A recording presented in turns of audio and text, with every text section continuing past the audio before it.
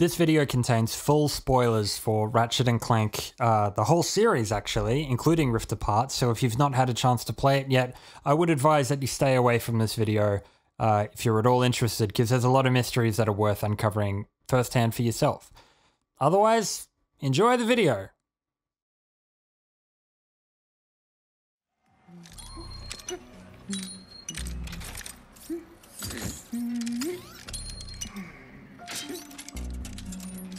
Ooh.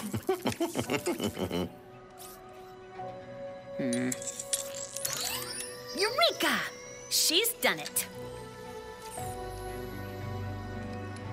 Ratchet, can you hear me? Ratchet, can you hear me? Clank, are you okay? Where are you? I saw that Lombax take you in. I am fine. In fact, I am with the Lombax now. Hey, I'm Rivet. What? Hi. Wow, this is... Oh, wait, okay. I have to tell you something. Dr. Nefarious just crowned himself Emperor of this dimension. He did what? No. I've got my hands full with my own Nefarious. That's the thing. We've got to get him and us out of here, but... Without the Dimensionator... I think we have to build a new one. I met a prophet from Savali named Gary. He would know what to do. I'm only a few sectors away from there. I can go check it out. What can we do? Do you have the planet Blizar Prime in this dimension? Yeah? Why? We can locate the phase quartz used to power the Dimensionator there. If I am right, we will be able to recreate the device in no time. I guess we better get started then. I'm glad you're okay, buddy. You too, Ratchet. Be careful out there. Wow. Another Lombax.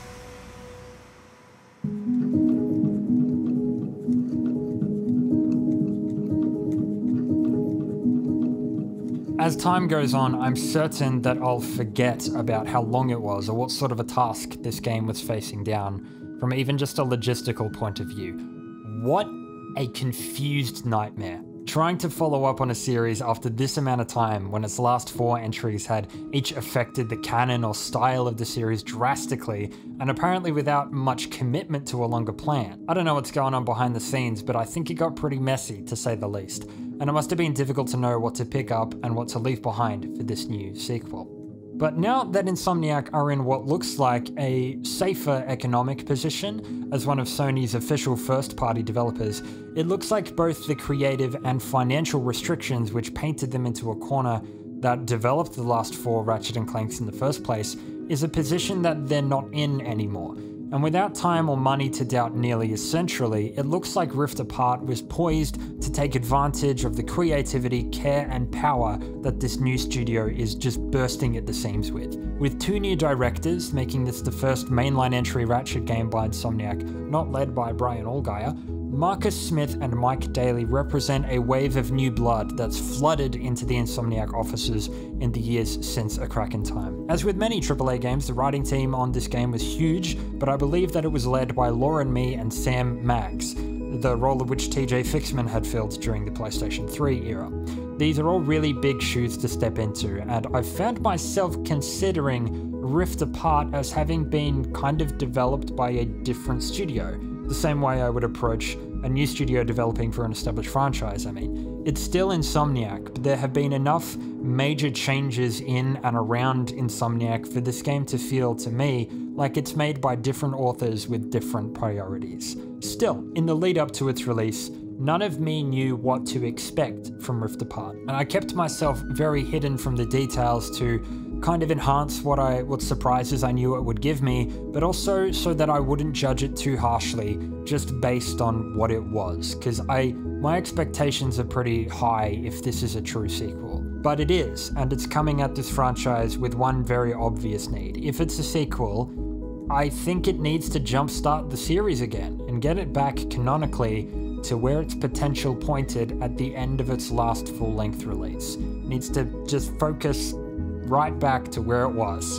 What Rift has done from a narrative point of view, I think, is take a few steps backward, picked up some new gear, and yeah, retread some old ground, but it's done so that it can get a running start again. Allowing the series time to breathe and basically skip an entire console before coming back to its roots might not be exactly what happened on paper, but in the interest of cutting it some slack, I just want to set in stone somewhere right away, no matter where it sits in the canon. Ratchet and Clank Rift Apart is the sequel to a crack in time that 12 years told me I would never get to play.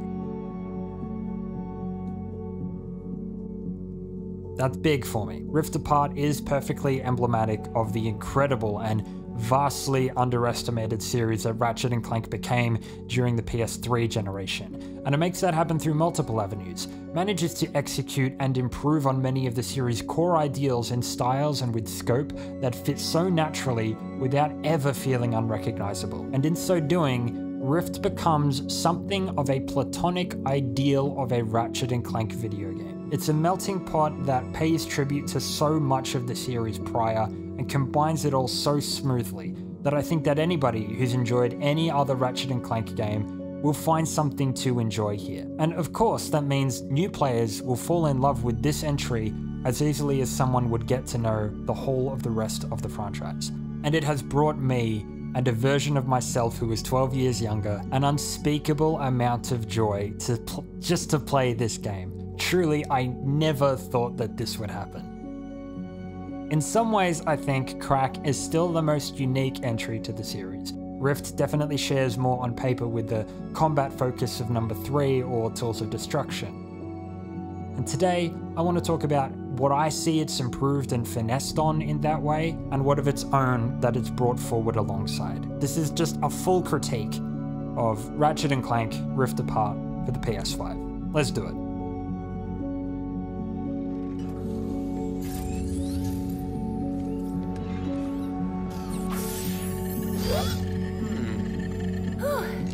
Safe for now.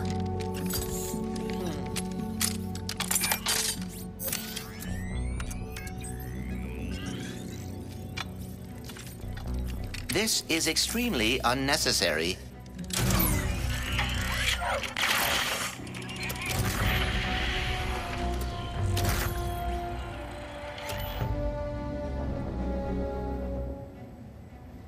Lombax.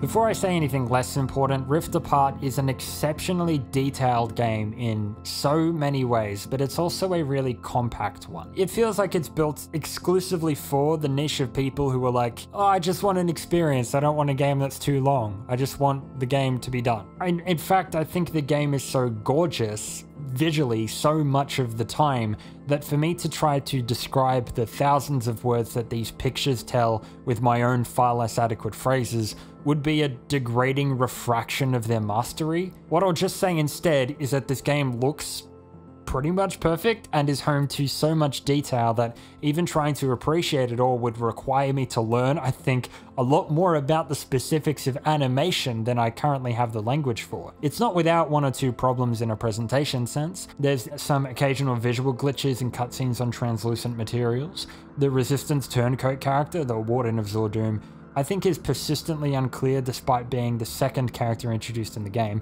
I don't think a minimap option would have gone astray, particularly in the game's early sections, but there's something so freeing in being able to just surrender to a superior command of visuals and just let the game do what it does. That's always what I'm asking for, to never be drawn out, to always be engaged and effectively told the story at hand. And by now, Insomniac's approach to Ratchet and Clank storytelling is so well refined that to notice the repeated trends and surrender to them anyway is the best possible benefit of their expertise and experience. Visually, this game never does draw me out, and it's incredible to not have to worry about it. But there's finally shit like environmentally appropriate wear and tear on bolt crates. What I want to know is how the hell does software approximate temperature like this game manages to convey?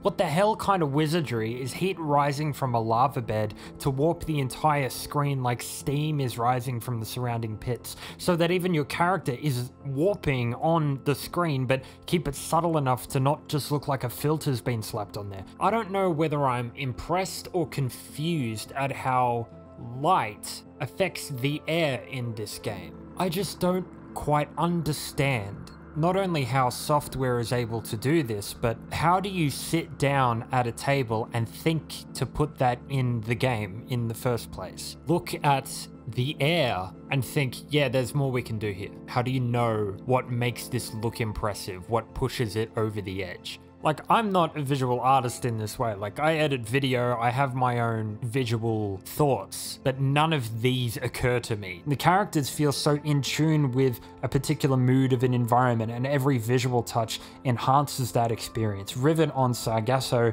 feels like she belongs there, melds into the world, but playing as Ratchet in Nefarious City makes him feel like a bit of an outsider, a little cold and alone. Praising the visuals is one thing, but the mood that all of this promotes and how it feels to stand in each environment as that particular character is entirely another. And it's the kind of magic that I forever long to feel from virtual worlds like these. The vocal performances are off the chain and give such a sense of individuality to each major character that embodying them, portrayed both physically and audibly and emotionally with such likability inside environments which flawlessly promote it, is smoother than silk. Stepping into the shoes of these characters is so easy to do. The brevity of the load times is the first time in a while that a game has made me feel old. I remember the days when we used to have to watch 3 different flying animations covering the load screen.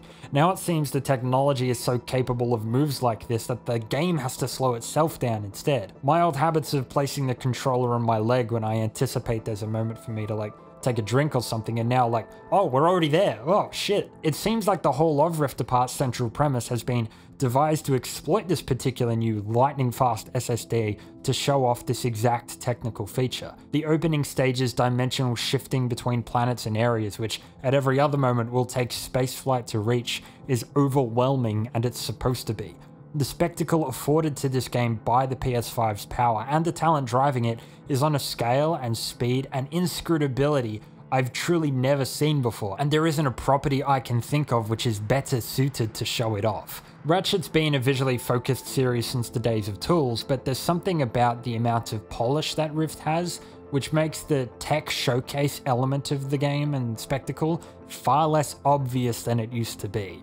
How many pretty lights can I throw at the screen at one time hits a little different when it's actually in combination with a story hook that I care about.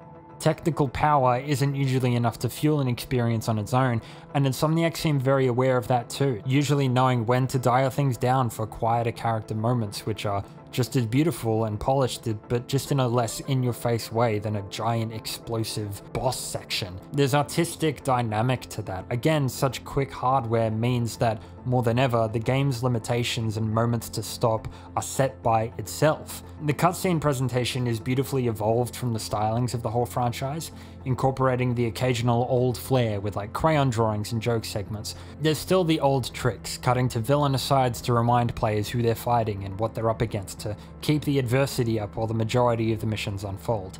But it seems like the best of the best scenes from Crack, that ultra high quality they presented, is now something of the norm without needing to be pre-rendered. Have I mentioned before how much I love cutscenes that aren't pre-rendered? I bloody love them. So good. Preserves cosmetics. Represents the game consistently. So good. Love that this is the norm now. I love it. This is the part where you lose. Ratchet, the Dimensionator!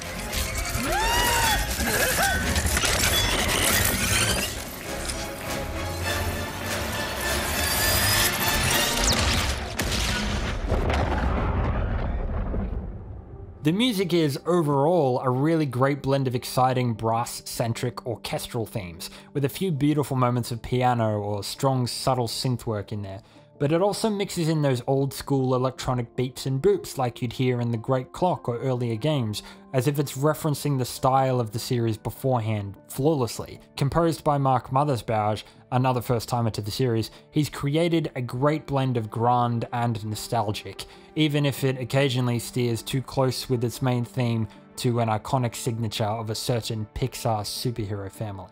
The fidelity on Ratchet took some getting used to, I'll say. The extra detail on his facial fur is sometimes a little more real than I've had to consider before, and he's got more of a mouth and teeth than a snout than he's sometimes had. At first it's a little odd to see so perfectly his upper lip and his lower lip, otherwise known as just his lips. So, the premise of Rift Apart follows Ratchet and his visible lips as he and Clank initially attend a celebration of them and their achievements, basically just to catch players up on their journey loosely so far, and for the game to be clear and open that it knows how long it's been since its last storytelling installment. Nonetheless, the parade ends with the reveal that Clank has repaired the Dimensionator, so that Ratchet can finally go looking for the Lombaxes after all this time. And in a way, thank Ratchet for all that he sacrificed for Clank's sake. Before Ratchet can explain his own fears about that though, Dr. Nefarious appears and attempts to steal the Dimensionator for himself. After a spectacular chase sequence introducing dimensional effects and fighting the rebranded Goons for Less gang hired by Nefarious, the good doctor transports himself, Ratchet and Clank into an alternate dimension where he's always been the victor of the myriad fights he's had with the duo over the years. However, this means that the alternate dimension contains a different history and counterpart creatures to Ratchet, Nefarious, and Clank, all existing within their own circumstances. Circumstances the explosion of the Dimensionator aggravates even further. Ratchet and Clank begin a mission to build a new Dimensionator so that they can take themselves and Nefarious back to their original home, but it quickly becomes a mission to foil the plans of this dimension's Nefarious from escalating the dimensional conflict and putting the entire multiverse in jeopardy. To do this, Clank and Ratchet team up with Rivet, another Lombax who is quite possibly Ratchet's dimensional counterpart, who's been fighting this dimension's Nefarious, the Emperor of this galaxy, for basically her whole life. I won't give a point by point on the whole narrative from here on out. Again, you can play the game for that, but suffice it to say that this journey to rebuild the Dimensionator and eventually stop Emperor Nefarious from using it takes Ratchet, Clank, Rivet, and Clank's counterpart Kit on a journey across 10 different worlds if you count the initial chase sequence. Somehow, that either doesn't seem quite enough, or maybe it's just a classic case of this gameplay formula being so addictive and infectious that I can't help but want more and more of it all the time. So let's start by talking about how cool it is to shoot stuff in it. Give me the part. Did you follow me here? Another fruitless effort to win my affection? Give me the part, Pierre. Time and again, I tell you, my heart is taken. And yet... Rusty Pete? Rusty? Mon Dieu. Your friend has a saucy tongue. My name is Pierre Lafer. Pirate extraordinaire. I'll fight you for it. Xerxes is a violence-free zone. Take it outside. I am more lover than fighter. And for you, I will always make an exception. Ready to kick some robo-butt? I have many issues with that question, but why not? So despite the obviously insane visual touches and movement, which I'll be getting to later on, Rift's combat functions on the surface pretty similarly to what we've come to expect from the series with a few refinements. So the Lombaxes share an arsenal and a bolt stash. This is a streamlining choice, I think, at the cost of suspension of disbelief. Often it would feel a little weird to suddenly hold a weapon or use an item that I had acquired as the other character, because in my head they still wouldn't have it, but I became used to it after a time and totally prefer it to the alternative. I do think it's a little strange how there's still bolt crates inside Clank's dimensional envisionments, however, come on now. There's a few combat touches here that feel really subtle and incredibly smooth, to the point where I didn't even notice them unless I was looking for them. First is the relationship between Strafe and Lock Strafe that this game presents. It's the two movement modes which have fought for default position in various titles over the series' history. Are you locked in, or can you move freely? Typically, Lock Strafe combat was presented for the games which had combat as more of a focus than platforming. The default movement here in Rift Apart is non-locked, but marries the Strafe button to the aim button, or if the game detects that you're in the presence of enemies with a weapon equipped. I've always had to, in a prior game, hold down a button to lock myself into strafing during combat, but that button in this game belongs to the accuracy or aim mode. So to begin with, I thought I'd always have to be in aim mode while firing. It's not the case. The game makes the call to put you in strafing or not based on whether or not it recognizes you as being in combat with a foe at any time, and if you're holding anything except the wrench or hammer, you're locked. It's super intelligent, super subtle, and very easy to get used to. The accuracy mode is also really quite cool, bringing it down low over the shoulder of the character, feeling more like a TPS than ever, but preserves the character's movement while it's down here.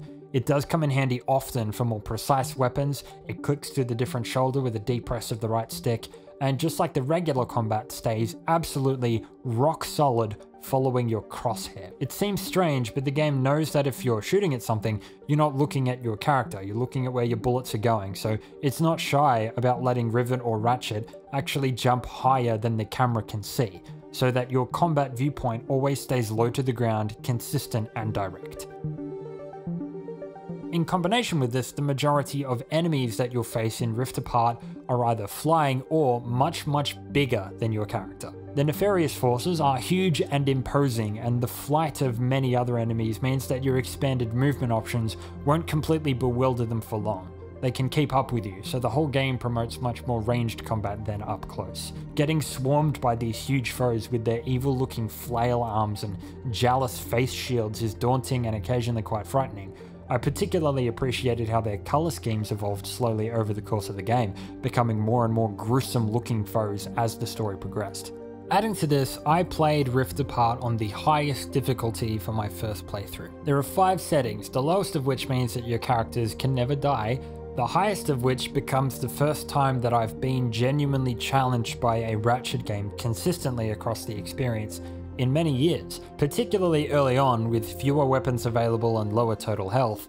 Learning and planning out the combat encounters using cover, knowing the environments, where nanotech was, as well as keeping on control of my movement was essential to getting through these fights, and I enjoyed these obstacles immensely. The enemy types all combined with each other to force a level of play from me that I don't think I've had to reach for Ratchet since I was young. With more movement tools at its disposal, which again I'll be getting to, the game is aware that the skill ceiling is higher as well, and plays to that appropriately. The game also adds in something of a stealth element on occasion, with the ability for foes to lose Ratchet in fog or to sneak right by certain foes if you're being careful. I'd love to see this expanded on in future games, particularly if platforming was combined with stealth. I digress. The way nefarious troops in particular complement each other is really great enemy design, and I really enjoyed fighting everything about them.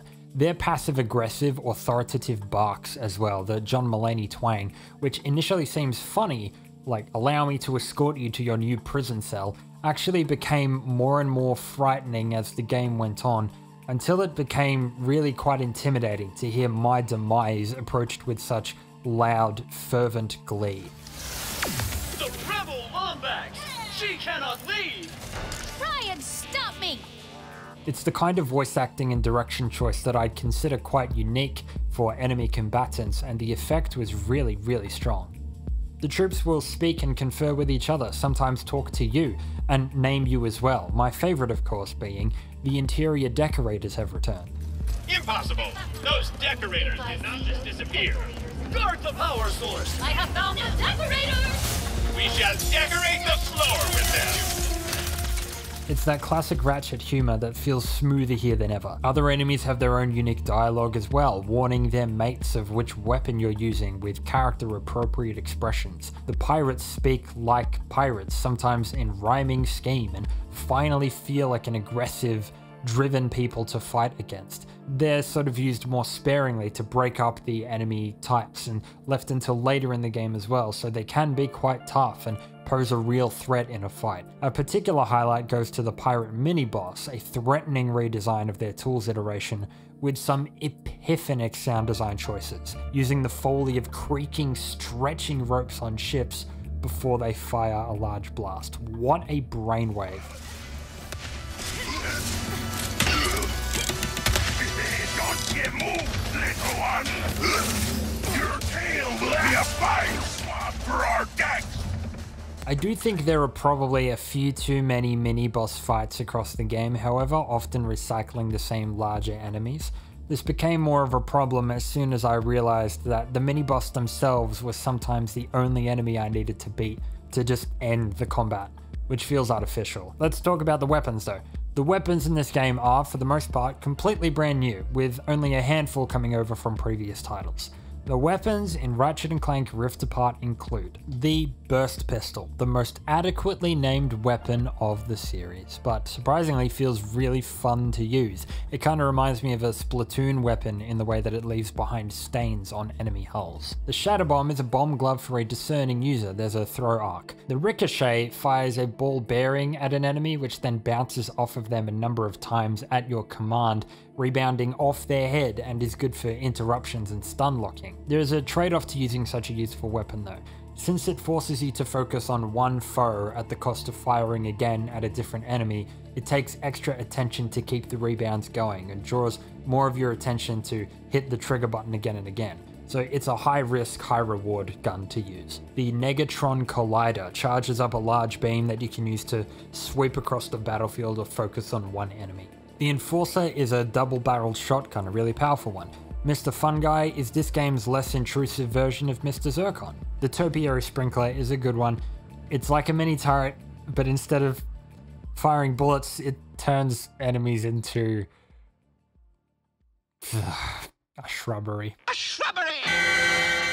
The Lightning Rod. Some genius at Insomniac thought that it would be a great idea to take the buzz blades, the magnet launcher, and the plasma coil and put them in the same gun. I would like to marry this person. The Drill Hound is a somewhat unsuccessful mesh of a traditional rocket launcher weapon with the spitting hydras lock onto multiple enemies at once style. I didn't find myself using it a lot. It's just not as powerful as I think it needs to be to make up for its slow speed or how it interrupts movement to use properly. The Droid Repulsor is an attempt to bring shields back into Ratchet to moderate success, but its most useful ability to catch enemy bullets and spit them back out like the Suck Cannon doesn't actually unlock until it's already fully upgraded to level 5, which seems like a bit of a waste. The Cold Snap freezes enemies, big or small, inside comically large ice cubes and leaves them open to damage. It's the closest this game gets to a Morpho Ray. The Bombardier creates a small mini turret which flies above the battlefield instead of being left in a set position. The Black Hole Storm is perhaps the most realistic weapon the series has ever had, looking like a straight up cross between a minigun and an LMG, which appropriately fires dozens and dozens of rounds a second in a wide burst after spinning up, ejecting shells to spill all over the ground at your feet. It also uses an overheating mechanic. I quickly became eager to see what Rift Apart would do with long-range weaponry, given the extended draw distances and tech that seemed more equipped to promote long-range stuff than prior titles. And the Headhunter was the answer. While enemies don't quite react to it from a distance as well as they could, this is the first time that a sniper weapon has been one of my favorites to use in a Ratchet title. Zooming in allows you to slow down time for a brief moment to line up your shot, and the gun feels powerful enough to make it really satisfying to nail an enemy in a weak spot without just one-shotting everything in sight. It doubles as a great rifle, and when it upgrades to level 5, its name changes to the Migraine, which is hilarious. The Rhino 8 is here as well, buildable for free once you find the plans hidden in infobots across the worlds. It creates huge explosions which deal massive damage in an expanding dome, but also hilariously opens up its own dimensional rifts, dropping in random visual assets on top of foes, whether they be boats or other enemies, a Sly Cooper van, or even a Thunderjaw from Horizon Zero Dawn. Wow. The returning weapons from previous games include the Buzz Blades. You know them, you love them. I saw these in a little hologram before they unlocked and I got so giddy. I love this weapon. The Warmonger rocket launcher has appeared in several games by this point. I'd say more so for its reliability than its appeal. It packs a punch, however, it's pretty flavorless and on high difficulties is basically essential to beating heavier foes. The Bouncer. This veteran weapon returns and actually has a usable rate of fire for once. It only unlocks on challenge mode, just like the Pixelizer. The Pixelizer was a rather annoying novelty shotgun seen in the 2016 film tie-in game. It degrades enemies both physically and audibly into bit-crushed chunks, and I honestly can't think of a less pleasant way to play this gorgeous game. And the Glove of Doom, a weapon all the way from Ratchet and Clank 1, is back as well. And alongside some enemy designs from that game too, it's really quite nice to see Rift keeping the originals in the loop and paying them their due, and quite impressive to know that even exact enemies and weapons from so many years ago feel right at home here. And technically, the classic blaster, the Combuster, makes an appearance in this game as well. A small nod to a weapon that I never really gelled with, but I nonetheless enjoyed. Now, what's important to understand about Rift's combat and the use of its weapons, and what will be difficult to convey to those not familiar with the PlayStation 5 controller, is how centrally the triggers of the DualShock 5 itself play into the firefights and weapon design. This is the first game I've played on a PS5, and I can assure anybody who's not sold on the idea of haptic feedback inside triggers and more sensitivity and control vibration, like just in general, trust me, this is a really big deal. The controller vibration, as well as the resistances you feel on the triggers of the DualShock 5, is an area of extreme detail and benefit to not only combat, but the entire game. This really does matter. At the most basic level, if your controller is set to the default experiential vibration setting, your controller will do its best to physically transport you into the game. For example, your footsteps will cause a rumble that coincides with the pace and weight of your feet hitting the ground. You'll feel the exhale as Rivet launches into a jump, and then when she lands, both are represented by the individual small rumbles. Every individual round fired from a gun has its own level of buzz, to the point where rapid firing weapons like the lightning rod or the black hole storm sometimes has my finger physically shaking to hold it down, confirming every shot fired. The touch that really got me, that I actually had to pause and gather myself for a second, was how I could feel the side-chained kick drum of a nightclub's booming electronic music playing dimly through a wall in the palm of my hands. As I approached the nightclub, the vibration and side-chaining became more extreme, and as I walked away, it slowly faded. Have you thanked your Emperor today? If not, now would be an excellent time.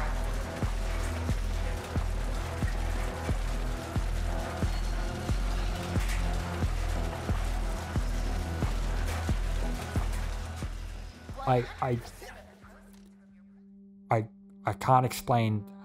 But equally as important in the trigger's resistances are the multiple types of firing that it allows per weapon. It sounds a little cumbersome to say initially, hold the trigger down halfway to charge your shot and then pull the whole way to unleash it, but in practice it really becomes second nature. Depending on the weapon, there'll be like a tactile bump about halfway down the D-press that takes more effort to press against, sometimes two. So using the novel twists of a lot of guns here, whether it's charging a shot or switching from precise single firing to spread triple bursts, is a lot easier done than said. The Enforcer shotgun fires once when you press halfway, and then a second time when you go even further.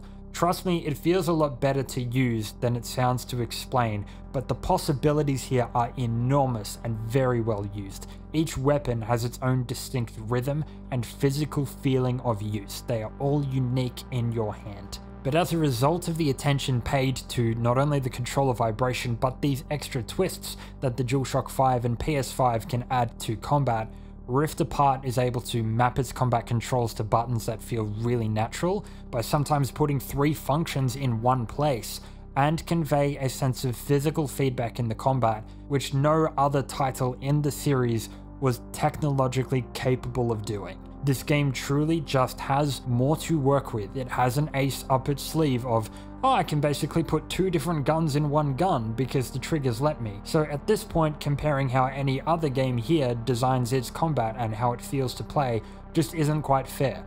This is a different ballgame, but it still has every other trick in the book. There's so much detail and finesse to every single weapon here for these reasons. I'm certain there are uses to each that I just haven't discovered yet. Every weapon has at least 2 levels of detail and usability to it. It appears as though none of them was included which wasn't unique from every other option available, or included a unique effect to its fire type which cements its usefulness in any and every encounter. I can only really say you know what gun you're firing based on how it feels to pull the trigger on the controller. To me, this is insane. Like I said, this is the first game I've played on the PlayStation 5, and I'm actually pretty glad that this particular combat is the first time that I've experienced this haptic feedback stuff. I already know there's going to be titles further down the line utilizing this tech in deeply immersive ways to enhance visceral story moments and create unforgettable virtual experiences, but I also know that I've been having more and more trouble with virtual violence as the years have gone on. And there's absolutely going to be games in which this tech is used where I'll need to navigate this emotionally, especially combining haptic feedback with virtual reality in the context of gunfire. That's not something I know how I might react to in the moment, but I know my own bar for tolerance on this stuff, and I think getting this sort of feedback and getting used to it within this game is a good first step. And just to be a little self-aware, I'm more aware than ever of the doublethink that I'm risking across my whole channel now in taking such delight in the combat and these weapons when I've been so openly questioning of video game violence in many shapes and forms. But I think if anything, my physical reaction to the rumble in this game never quite settling in, and the depth of the potential here kind of scaring me, lets me know that I do need to find some way to expand what it is about violence in games that I do enjoy, and why this particular game, while most of the time feeling pretty punchy and brutal, doesn't actually make me uncomfortable. This is a larger discussion for another day, but I just want to clear up now that I don't get to decide those moments, just as anybody wouldn't. What makes me like sort of sick or self-conscious in a virtual sense isn't something I choose, and when I speak about it on this channel, it's me trying to understand those reactions on a very case-by-case basis as pertaining to the game at hand. And I think the best case scenario in any circumstance, as is the case with Rift Apart, is that participating in this combat didn't conjure anything up that I didn't feel as though I was seeking out to begin with. It didn't make me question myself or question why I felt the way I did in a negative way. Shooting things in the game was fun, and it may not be my regular tune, but yeah, if it causes reactions in line with the game's larger apparent goal, I don't see it as a problem. Because, you know, violence doesn't need to be fun, it all depends on the game, and it's not a voluntary reaction. But I'll be speaking in a bit more detail about this a little later. Adding even more physical feedback to this combat, the Lombaxes can stumble when they get hit, so both the enemies and the player character are getting thrown around by enemy firing. But the stumbling is a fun way to increase, again, the amount of feedback that this combat involves, and make it a more full body affair for the Lombaxes, like they're physically exerting themselves, and does a better job of indicating health loss than just a decreasing number at the top of the screen. Getting back to the weapons, the Raritanian system of upgrades returns, unlocking and buying cells of individual sort of helpful upgrades for each weapon with a secondary Raritanium currency. I don't want to roll over on my dislike of these. The constructor weapon system from Crack I think was vastly superior in every conceivable way. I don't think Rift, quite in the presentation side of things, does enough to emphasize what each weapon gains every time they level up through use, particularly the 5th levels where I would often need to navigate to a menu to figure out which extra feature it unlocked. Sometimes even guns I would be using regularly would have extra firing modes I was unaware of for hours, like the Headhunter building in an ability to fire multiple shots at the same time by holding the trigger delicately. But more immediately apparent is that each level up unlocks more cells for Raritanium upgrades, which I guess allows me to feel more involved in the upgrade process. Even if Raritanium becomes so abundant that this is a mere formality after a certain point, it doesn't take extra work after a certain point, farming Raritanium on challenge modes feels like a chore, it's just an artificial collectathon, it's still something I suppose to work for, and it's a system that the game seemed committed to by this point, but I just don't like it. The Constructo system from Crack accomplishes all of these same feelings with an added cosmetic twist, encourages more exploration and player expression, and there's no reason that both of these systems couldn't be included in a future game at some point. The Raritanium system isn't custom weaponry, it's just locking more upgrades behind another currency and devaluing the upgrade feeling accomplished through gameplay. On the surface, this is the same sort of shoot and loot, vendors for weapons, crates for ammunition and health, not needing to reload kind of shooting gameplay that, at this point, has outlasted the industry's infatuation with hyper-realism in its guns. The trend has come back around to favour cartoony, stylized combat like this, and I can't say that I'm not glad for the familiarity. I'd say this arsenal perfectly suits the enemies here and allows for a lot of different approaches to great skirmishers using these incredibly intuitive controls. Y'all know I'm a sucker for my nether beasts, razor claws and scorpion flails, and Christ, I'd love to see the melee firearms shown some love in a future installment, but all told, it's basically a wash. From a design and control standpoint, Ratchet combat has never been better than this, and it's still a killer system to play. So much fun, so much fun.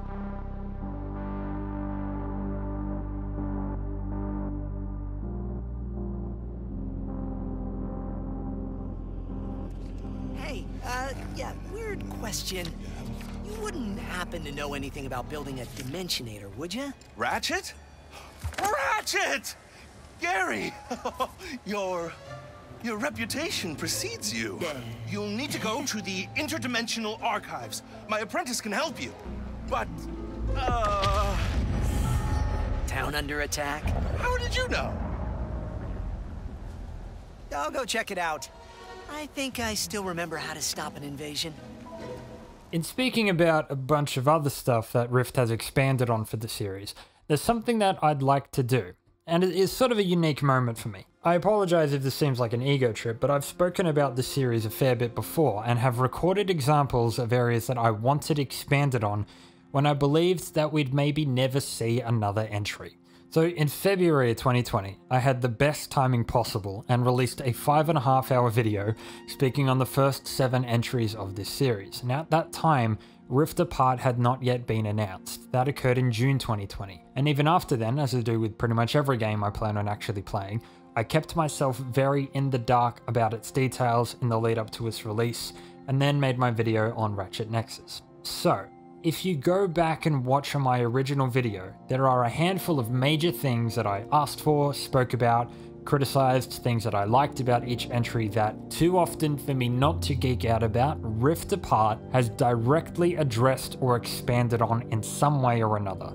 To insane benefit. In some of these cases, it was a dream come true. If I had been in rooms making the game, I would have asked for exact things that are now here, and the timeline proves it. So while I truly doubt that anybody who made this game from Insomniac offices has seen my video or gives a shit about it at all, it's still a strange rarity to have asked for a series to do something, and for it to have actually happened in a later entry. As a content creator, yeah, but more importantly as a lifelong fan of a property. So the first is obviously the Phantom Dash. Now I criticized the lack of innovation in movement during the combat starting from Deadlocked, and specifically mentioned how a dash would suit the games more than once. And I doubled down on this during Tools of Destruction. Here's a clip. I am kind of tired of so few movement options on the ground in combat. It seemed like the easiest way to jazz up Deadlocked, and it's another missed opportunity here to give Ratchet some kind of sideways or backwards dash, some way to cover more ground in the heat of fights and make better use of larger spaces. Perhaps it's me just pining for more melee options, or my deep inner desire for Ratchet to become a hack and slash as well as a shoot 'em up with combos and chains and skill trees, something very different than what it is, but I'm just walking around here, flipping seems less necessary than ever, and I like the athletic, acrobatic nature of Ratchet too much to be fully satisfied with it not moving further in that direction in a moment-to-moment sphere and only in a gadget sphere. I want a more athletic movement style to give the game the ability to be as fast-paced as it wants to be during its most central gameplay type. I spoke about the hover boots later, and I said while not really solving the combat problems, as changing the nature of combat within Kraken Time's worlds. By re-emphasizing movement outside of combat and increasing the amount of platforming challenges, shooting no longer seems like the point of the game. And by expanding on movement in that way, Ratchet becomes more fun to just embody and be in general rather than just focusing on having fun shooting stuff as him. Again, it doesn't solve the restricted movement within combat, but a better balance between platforming and combat was struck in Crack that I enjoyed, that I wanted basically the series to continue doing. So Rift Apart finally adds in the in-combat dash, which this combat feels like it's been missing for about 15 years.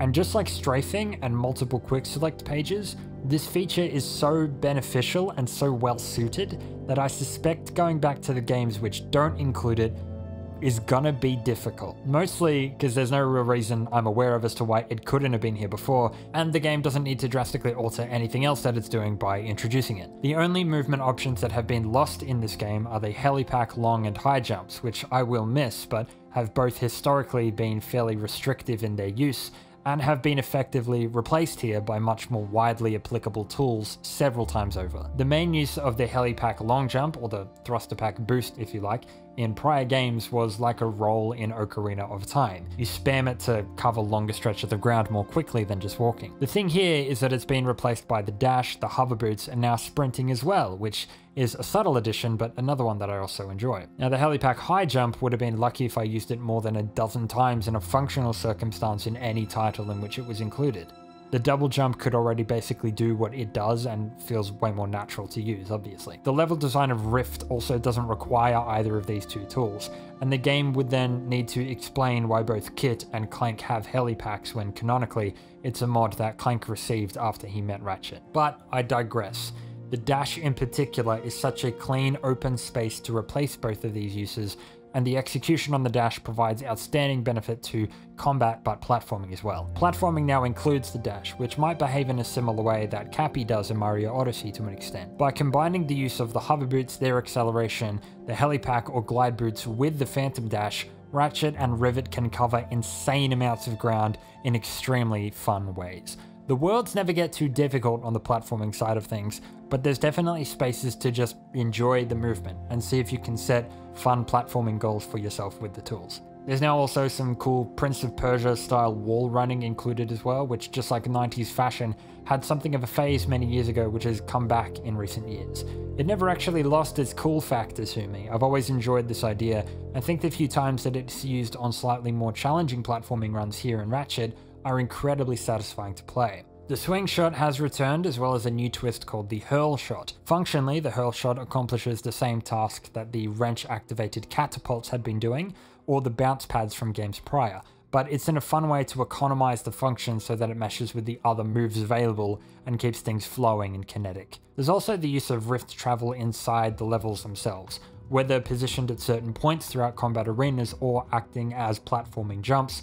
You can use your Omni Glove to pull yourself through a rift. It's this strange effect where you move seamlessly from one area of the map to another by like skipping physical space. I don't know how it's accomplished exactly, but in practice it kind of feels like Rivet or Ratchet is moving on the spot and the world is moving around them. It's a really neat effect that I honestly never quite became used to, since it locks you into a certain animation and you can't really enter through a rift in any other way than straight on. It feels best in platforming as a finishing touch to arrive at an area, like a full stop, rather than placed in the middle of a course. In combat, these rifts become what Bioshock Infinite wishes it could have been, allowing for instantaneous travel across set points on the map.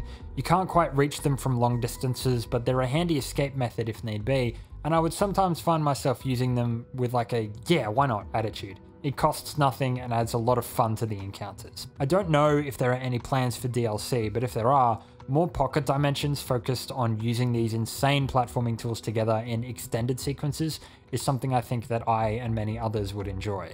The benefit that they bring to the game is already there, but I'd really love to see these tools pushed to their limit. As for the combat benefit, this isn't exactly what I expected of a dash, but the direction it's gone is impressively thoughtful and informs the enemy design to a significant degree as well. There's a lot of redirection ability to the combat now. You're able to jump to one side, flip to the other, then dash back, forward or backward. There's complete control over trajectory and speed. It feels fantastic to fake in one direction, then dash to the other, like you're able to think and move 2 steps ahead. While it does move the character in a chosen direction, the dash is most of use for the frames of invincibility that it offers, so it's in response to damage, letting a player move through enemy attacks or beams or even their physical forms. Learning telegraphs is therefore quite helpful, and there's something really satisfying to taking down an intense foe without ever taking a hit through its masterful use. It adds the spice of perfectly performing a platforming section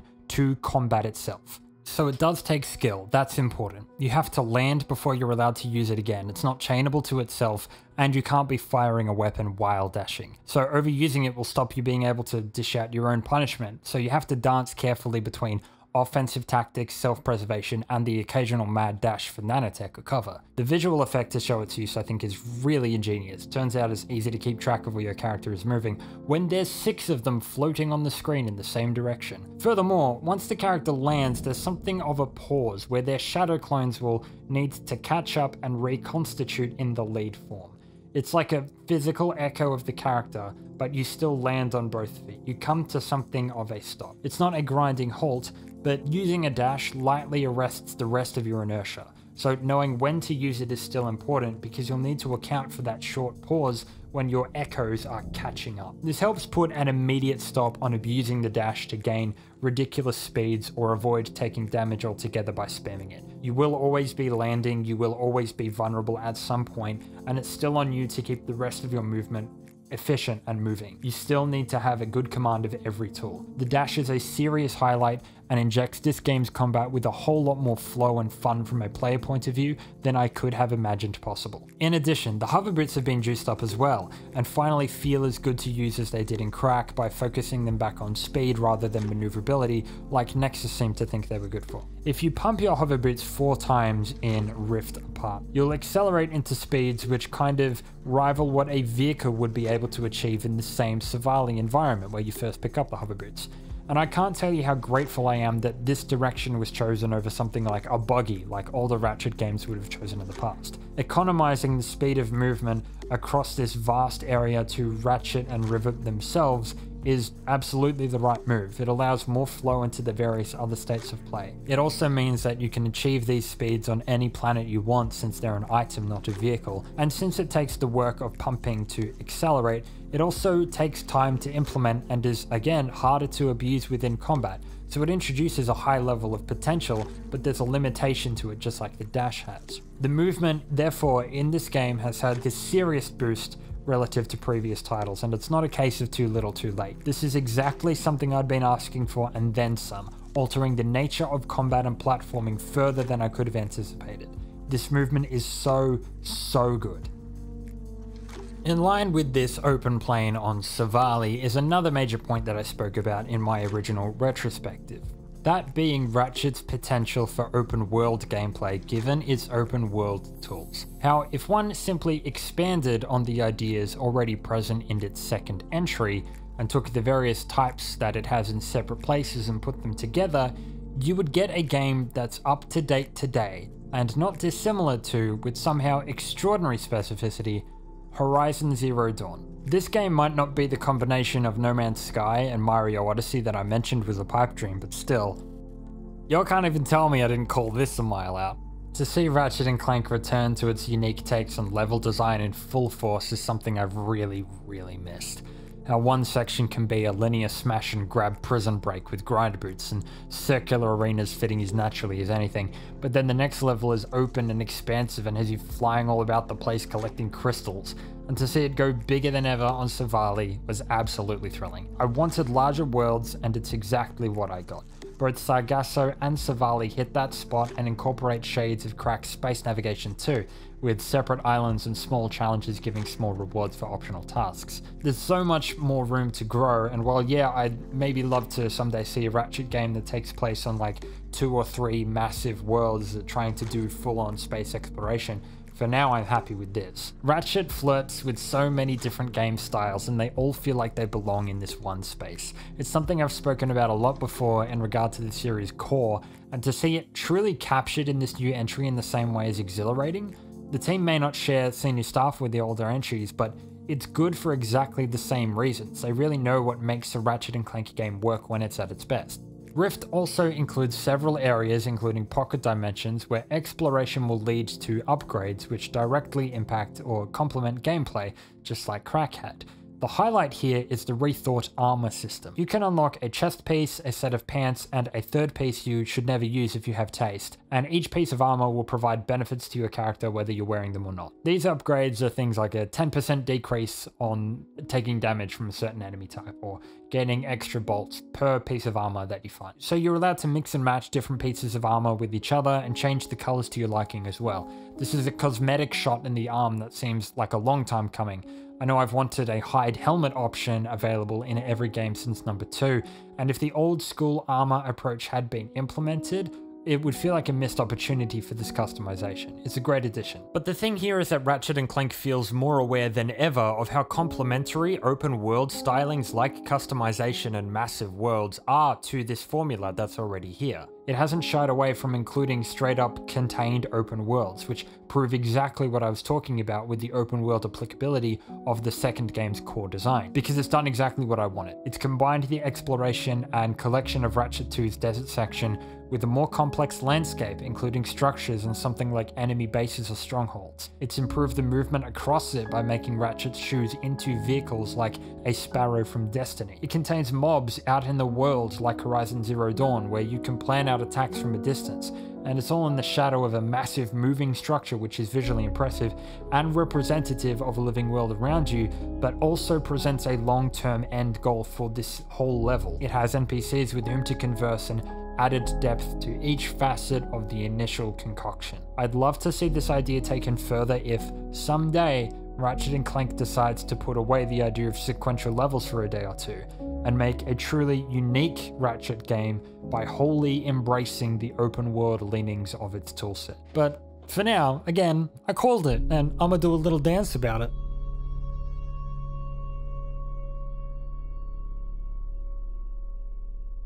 This is an ocean. Pretty cool, right? And just think, once we forge this thing and save the dimension, you'll have a whole universe to explore. How are you not afraid of the future? With all of its unknowns. I do get, well, you asked me on Savali if I wanted to find my family. For a long time, I did. I mean, I really did. But the closer I got to doing that, what if they're not what I expected? What if I'm not what they expected? Anyways, I think we're here.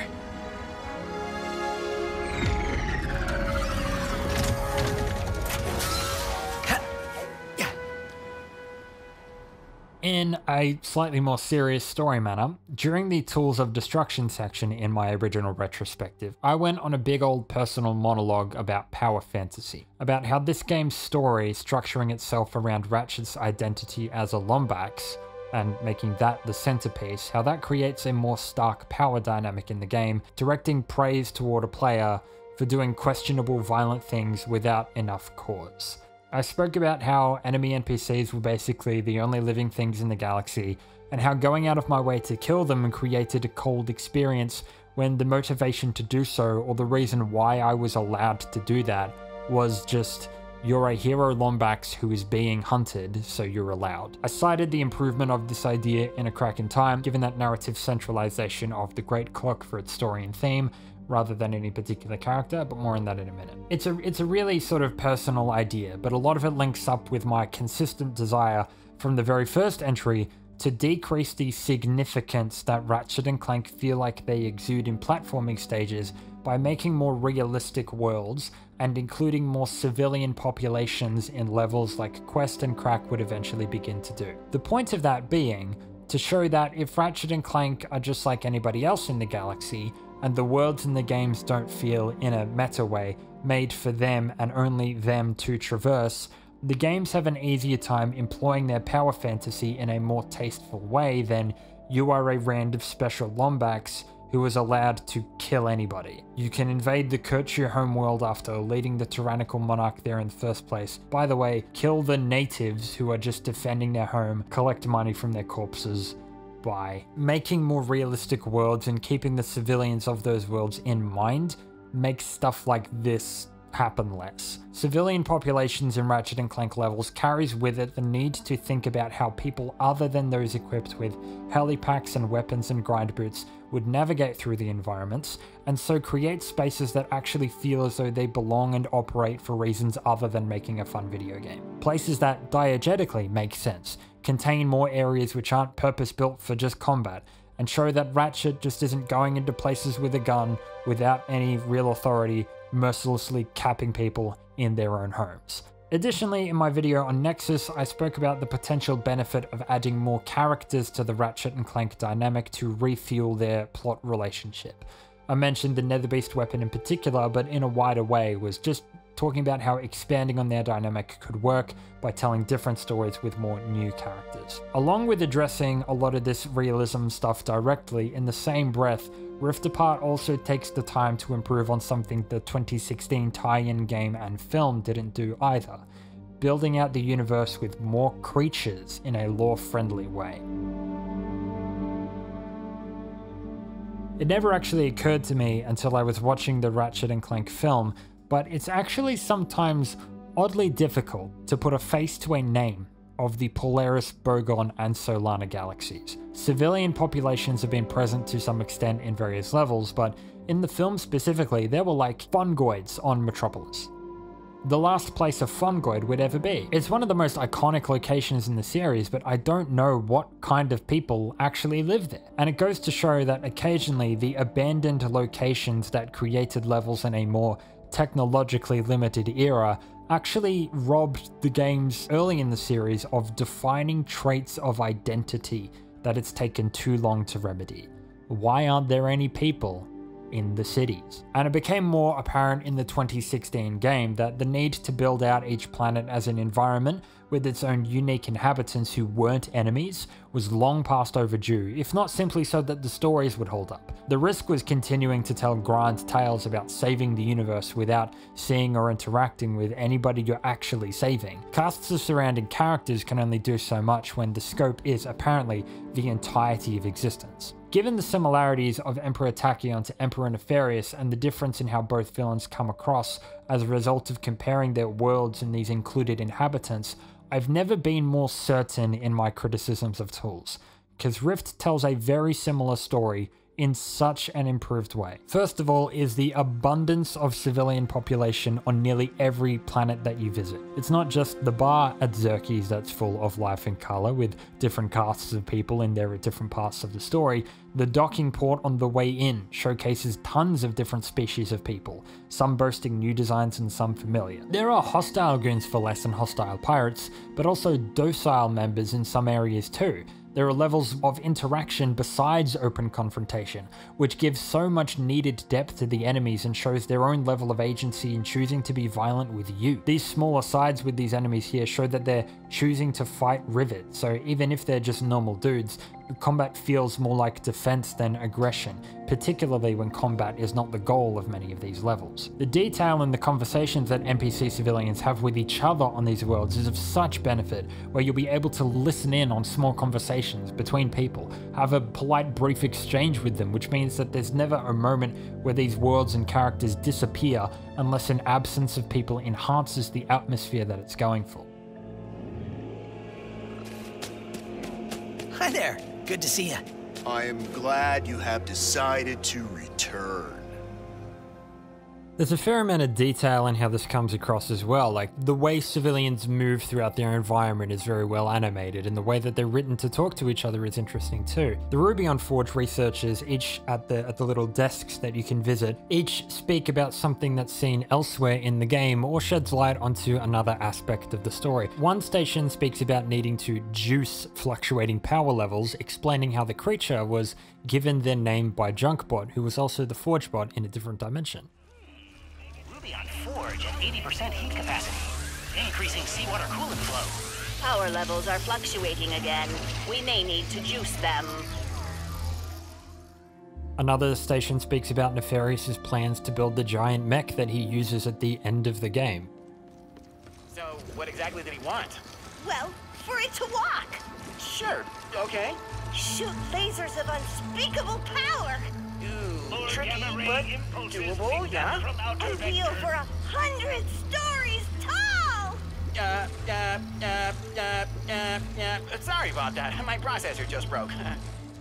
The third station mentions their shortage of raritanium and needing a new shipment, quite possibly relating to a wrecked shipment of raritanium found on Savali. The power button on the forge likely had the death symbol painted on it because it harms the creature in the pod. There are other pods all around the forge, including amoeboids, researching other creatures, showing how they came to exist in force in the abandoned dimension. So there's so much detail going on here, including civilians like this, and showing them having conversations means there's constant storytelling going on. I feel like I'm interacting with the universe instead of it revolving around me and my character. A lot of these civilians' visual designs flesh out the series universe as well, improving the amount of creatures I know to exist within this galaxy, and further highlight the uniqueness of the Lombax peoples in relation to them. Unlike Nexus, Rift manages to repurpose older character designs across the whole game, like amoeboids and blargs, within a visual style that retains its cohesion. So if I didn't know any better, it would look like all of these NPCs were purpose-built for this one game. I'm grateful and impressed that the universe of Ratchet feels more like a real place than ever before, with these new kinds of people and robots and characters without ever feeling completely unrecognizable. It's a difficult balance to strike, and perhaps more subtle work than I gave it credit for. But in addition to this is the presence of Rivet and Kit, two new PCs who, among so much else, directly offset the significance that Ratchet and Clank feel as though they have in so many of their other adventures. Well, yeah, they're dimensional counterparts or whatever, it does a lot for the game that they split up the work, coordinate their movements, and each have different emotional arcs in the story. They act very much as a team. It doesn't feel like Ratchet could have done this by himself, and allows for more humanistic elements of their stories to come forth without clashing with the violent, aggressive nature that they're not addressing. Ratchet is nervous about how long it's been since he went on an adventure and is insecure about the possibility of meeting Lombaxes. Clank is struggling with feeling responsible for things going wrong in the first place, and they're both humanized by their need to explain what's going on here to a third party. Rivet, in turn, is dealing with being an underdog and how many times she's failed to defeat Nefarious already, and Kit is in a state of denial and a dangerous amount of self-hate, feeling as though she's a broken thing who should never get close to anyone in case she hurts them, based on how she hurt Rivet in the past. What I'm saying is there's been a lot of work done to make more of a story surrounding who the characters are as people, highlighting their choices. You know, not just who they were born as. Along with Prophet Gary, Captain Quantum, Pierre Lafair, and Phantom, and eventually when all of their enemies turn around and fight Nefarious alongside them, to see Ratchet and Clank, amongst so many other remarkable individuals, actually out fighting in the field, and not just cordoned off, plays a huge role in recontextualizing the struggle against Emperor Nefarious as more than just a power fantasy. The threat of that villain is simply against more people. The miners are here just trying to go about their day,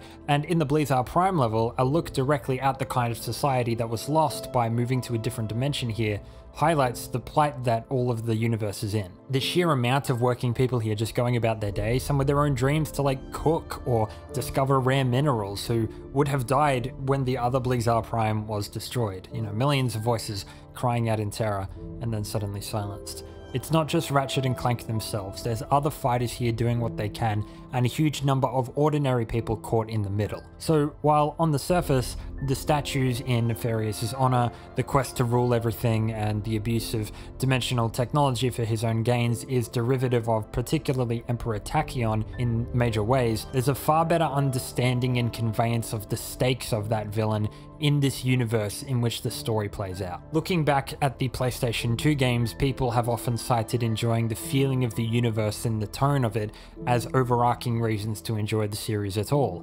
And it's a really important difference that the tone of this universe comes more from the characters than it ever has before. It's not scared to actually make Ratchet look like a normal guy in a normal place, and I really, really love that. Additionally, there's a lot of barks early in the game from NPCs particularly about working conditions forced upon people in this dimension, often for Nefarious's causes. People aren't energized to fight back because he'll kill them or put them in a jail and then kill them, so simply accept their lot in life instead. It's often played for humor, but it's frequent that an NPC will speak about getting to their 40th straight hour of working without a break with some self-aware pride in their tone or something similar. So there's devotion to Emperor Nefarious in some way, but also a bit of an understanding of what's really going on from all the NPCs talking like this.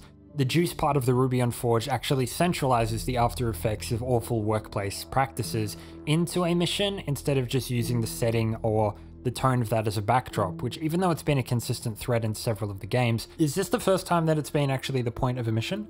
I'm not sure about that, but it certainly feels unique. This does a whole lot for the game. It helps frame Rivet and Co.'s struggle against Nefarious as a resistance with something real behind it, seeing why it's needed for a reason that's really easy to get on board with, to see how the tyranny, in combination with his abuse of dimensions, affects the every person and not just her, is central to what makes this story and universe so engaging and full. He'd be worth fighting at the best of times, and the Dimensionator is just the icing on the cake to make the threat more immediate.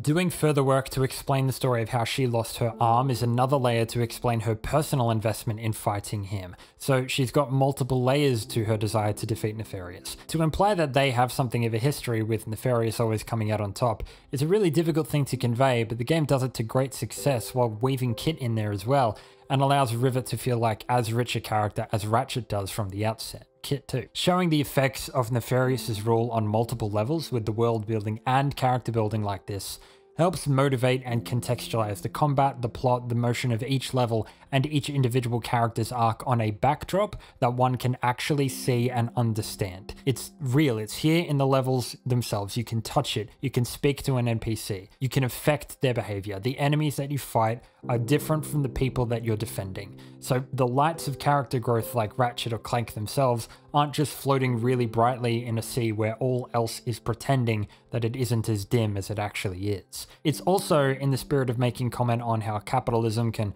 force people away from each other and separate the worker from the means of production. Definitely carries the tone of the first two games back into the fold somehow. And since it enhances the plot and characters directly here, and it's been reported that Rift Apart was, at least for some departments, completed without crunch, for the first time in the series, this commentary on capitalism and consumerism and bad working conditions isn't overplaying its hand in one of the games, is actually enhancing the way the game feels to play, and is coming from a company who are practicing what they preach. I mean, a Ratchet and Clank game in which development constraints aren't centrally informing design, where I don't have to read stories on Kotaku about, people getting major mental disorders from working so hard. That's a change if there ever was one. Congrats to Insomniac for improving on this. I hope it continues to get better. But overall, the better world building is an aspect that Tools dearly needed, that Crack used to the best of its ability, that Nexus totally dropped, and I'm delighted to see it come back here as a full-on priority,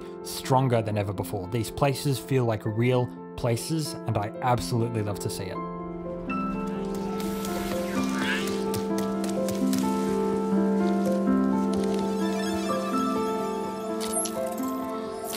Yeah, hi. You must be Glitch. I'm Ratchet. Sorry for all the jostling around earlier. Things aren't exactly going well, and actually, I think you're the only one who can help me right now. Thanks.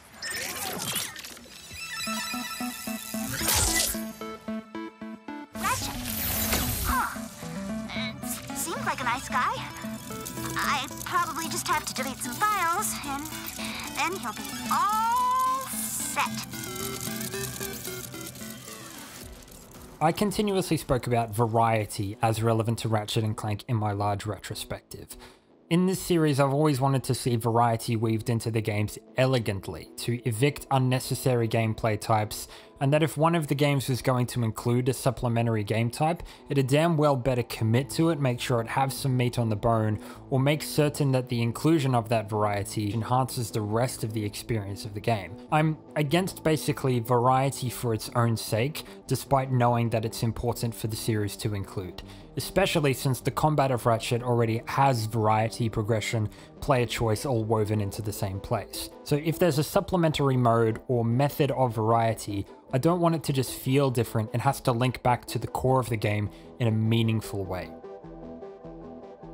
This is perhaps the area that Crack, I think, still has Rift beat quite handily, if not only for the Great Clock sections alone. While there is an elegance to Rift Apart's supplementary modes, there's hints of the game trying to replicate Crack in this regard without following through as hard. And the two aspects of the game which are the most underwhelming belong here. The first are the hacking sections with Glitch, which replicate the Leviathan vehicle sections from Deadlocked to an extent, but speed them up a whole lot, make the device/vehicle a character, and have something of a small story about that character, Glitch, finding their confidence and strength to oppose a big scary galaxy-wide Zeta virus. Now, Glitch is cute as hell, and I think the game's overall decision to make their vehicles characters instead, with both Glitch and Trudy, is of huge benefit. It allows Rivet in particular to feel extremely well attuned to nature, the people and surroundings on Sargasso. But with Glitch on these virus sections themselves, I think the note that I took while playing them actually says it best. It simply read, "Look how much work it takes to turn 2D design into 3D space." The virus sections seem a little diluted of their own simplicity. They've thrown a lot of paint and shiny shit onto like a gameplay type that is just really simple, and it didn't need to be this overcomplicated. This is basically the same as like a two-stick shooter. The My Blaster Runs Hot minigame from Crack with a changed camera angle. So instead of being top-down, it's third-person with ultra-detailed surroundings. Doesn't need that. But more importantly, this mode, with its guns and explosions and tension, hits the same pleasure centers of my brain that the regular combat does, so it feels a little pointless. The little story that they tell about the Zeta virus that Glitch is trying to sum up the courage to fight is a really noble attempt to make something out of nothing, but still feels crammed in since the Glitch they can't interact with any other character in the story and are therefore segmented and easy to forget about. The hacking stuff doesn't affect the core of the experience of the game in any way, it just replicates it in a smaller vacuum. These sections are usually pretty brief, which is good. The speed is fine. Architecturally, they're honestly a little confusing, but they're visually quite fascinating, if not hard to appreciate, so there's absolutely room to do a lot worse, and it's doubtful this mode will ruin the game for anybody. Ultimately though, 2 of them, of the 5 instances of hacking in the game, are totally optional. So I think it was probably a little bit more trouble than it was worth. Next to that are the moments of dimensional anomalies that both Clank and Kit solve.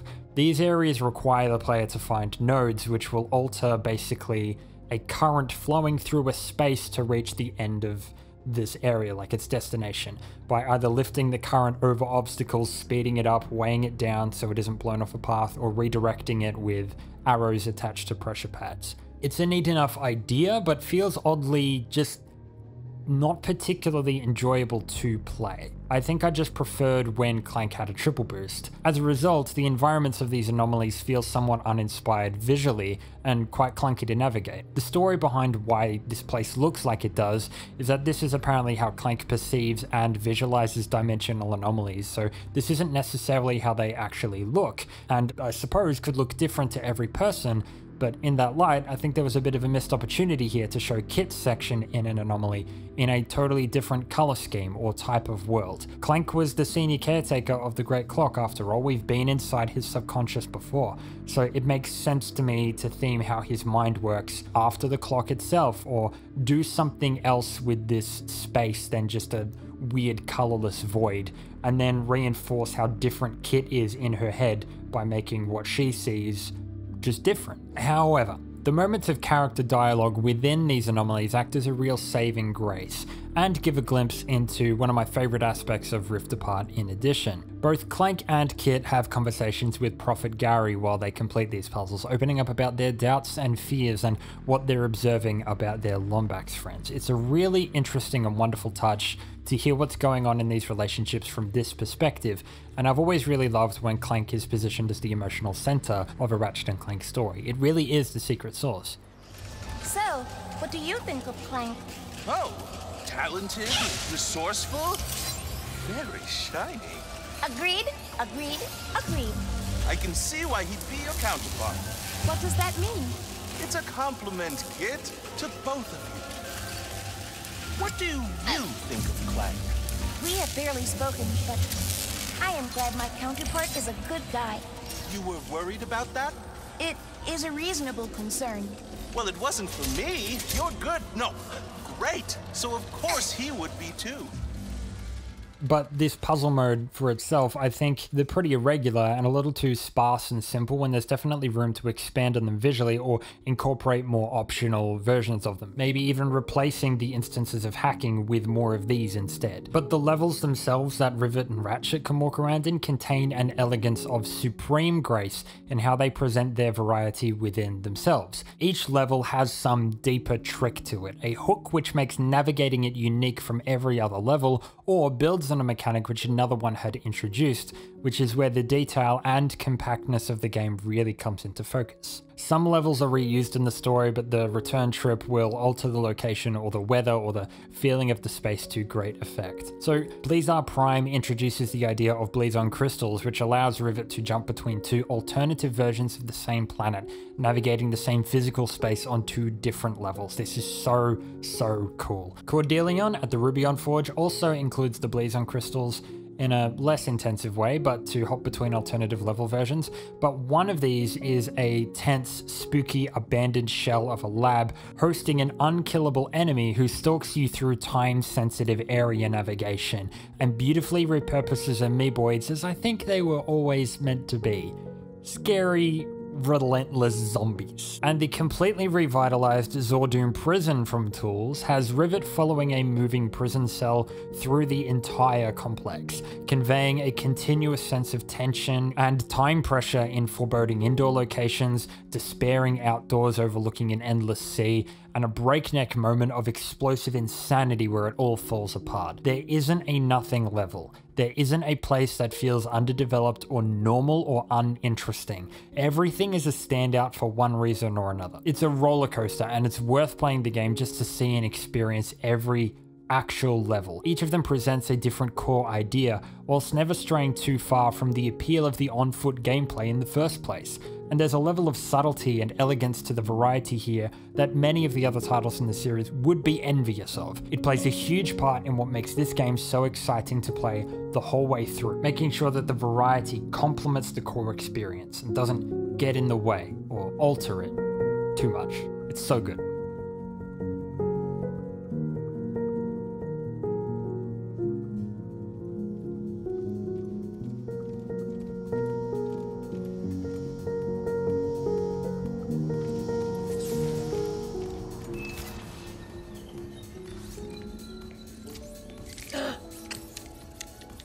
What's it?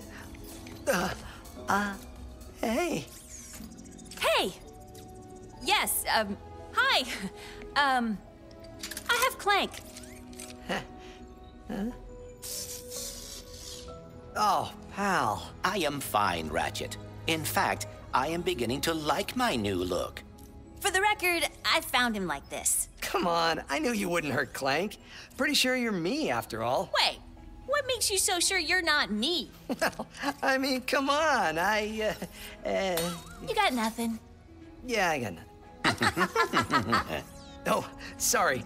Rivet, this is... Kit, I have been looking forward to meeting you. Me too.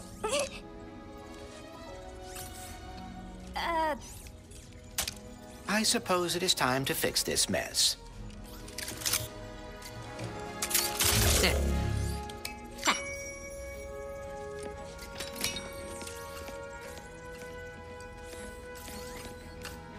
Do you want to,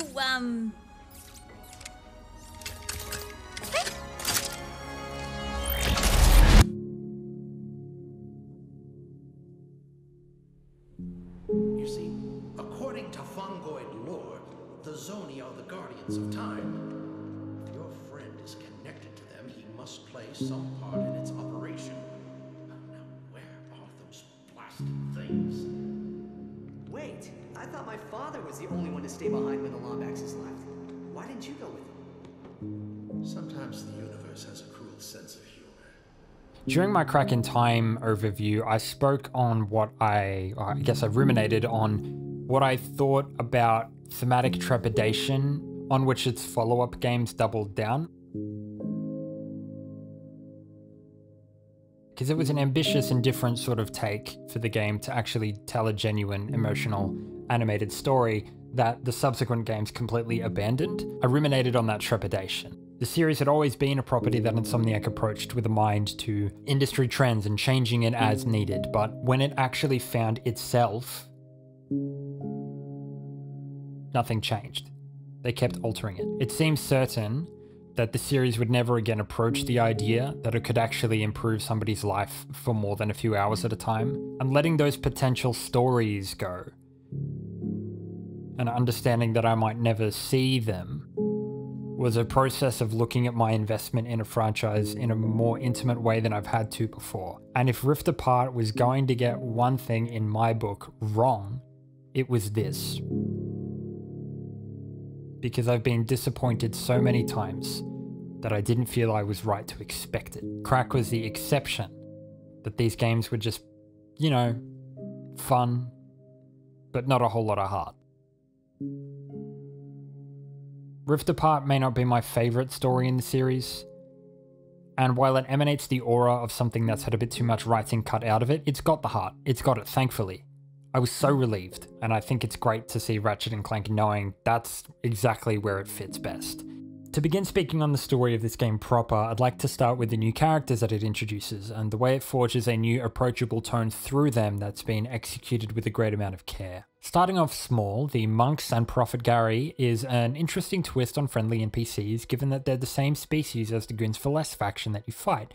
You know, super buff but peaceful dudes. This creates early on even more nuance in regard to world building and furthers the idea that there are mysteries out in the universe that Ratchet and Clank just haven't come into contact with. It makes perfect sense to me that there would be peaceful societies out there somewhere, and it's a lot of fun to see and interact with. The character of Gary in particular is a worthwhile update to the plumber, apparently who is his father, who goes so far back and remains so unexplained that it's definitely wise, at least neater, to start somewhat fresh.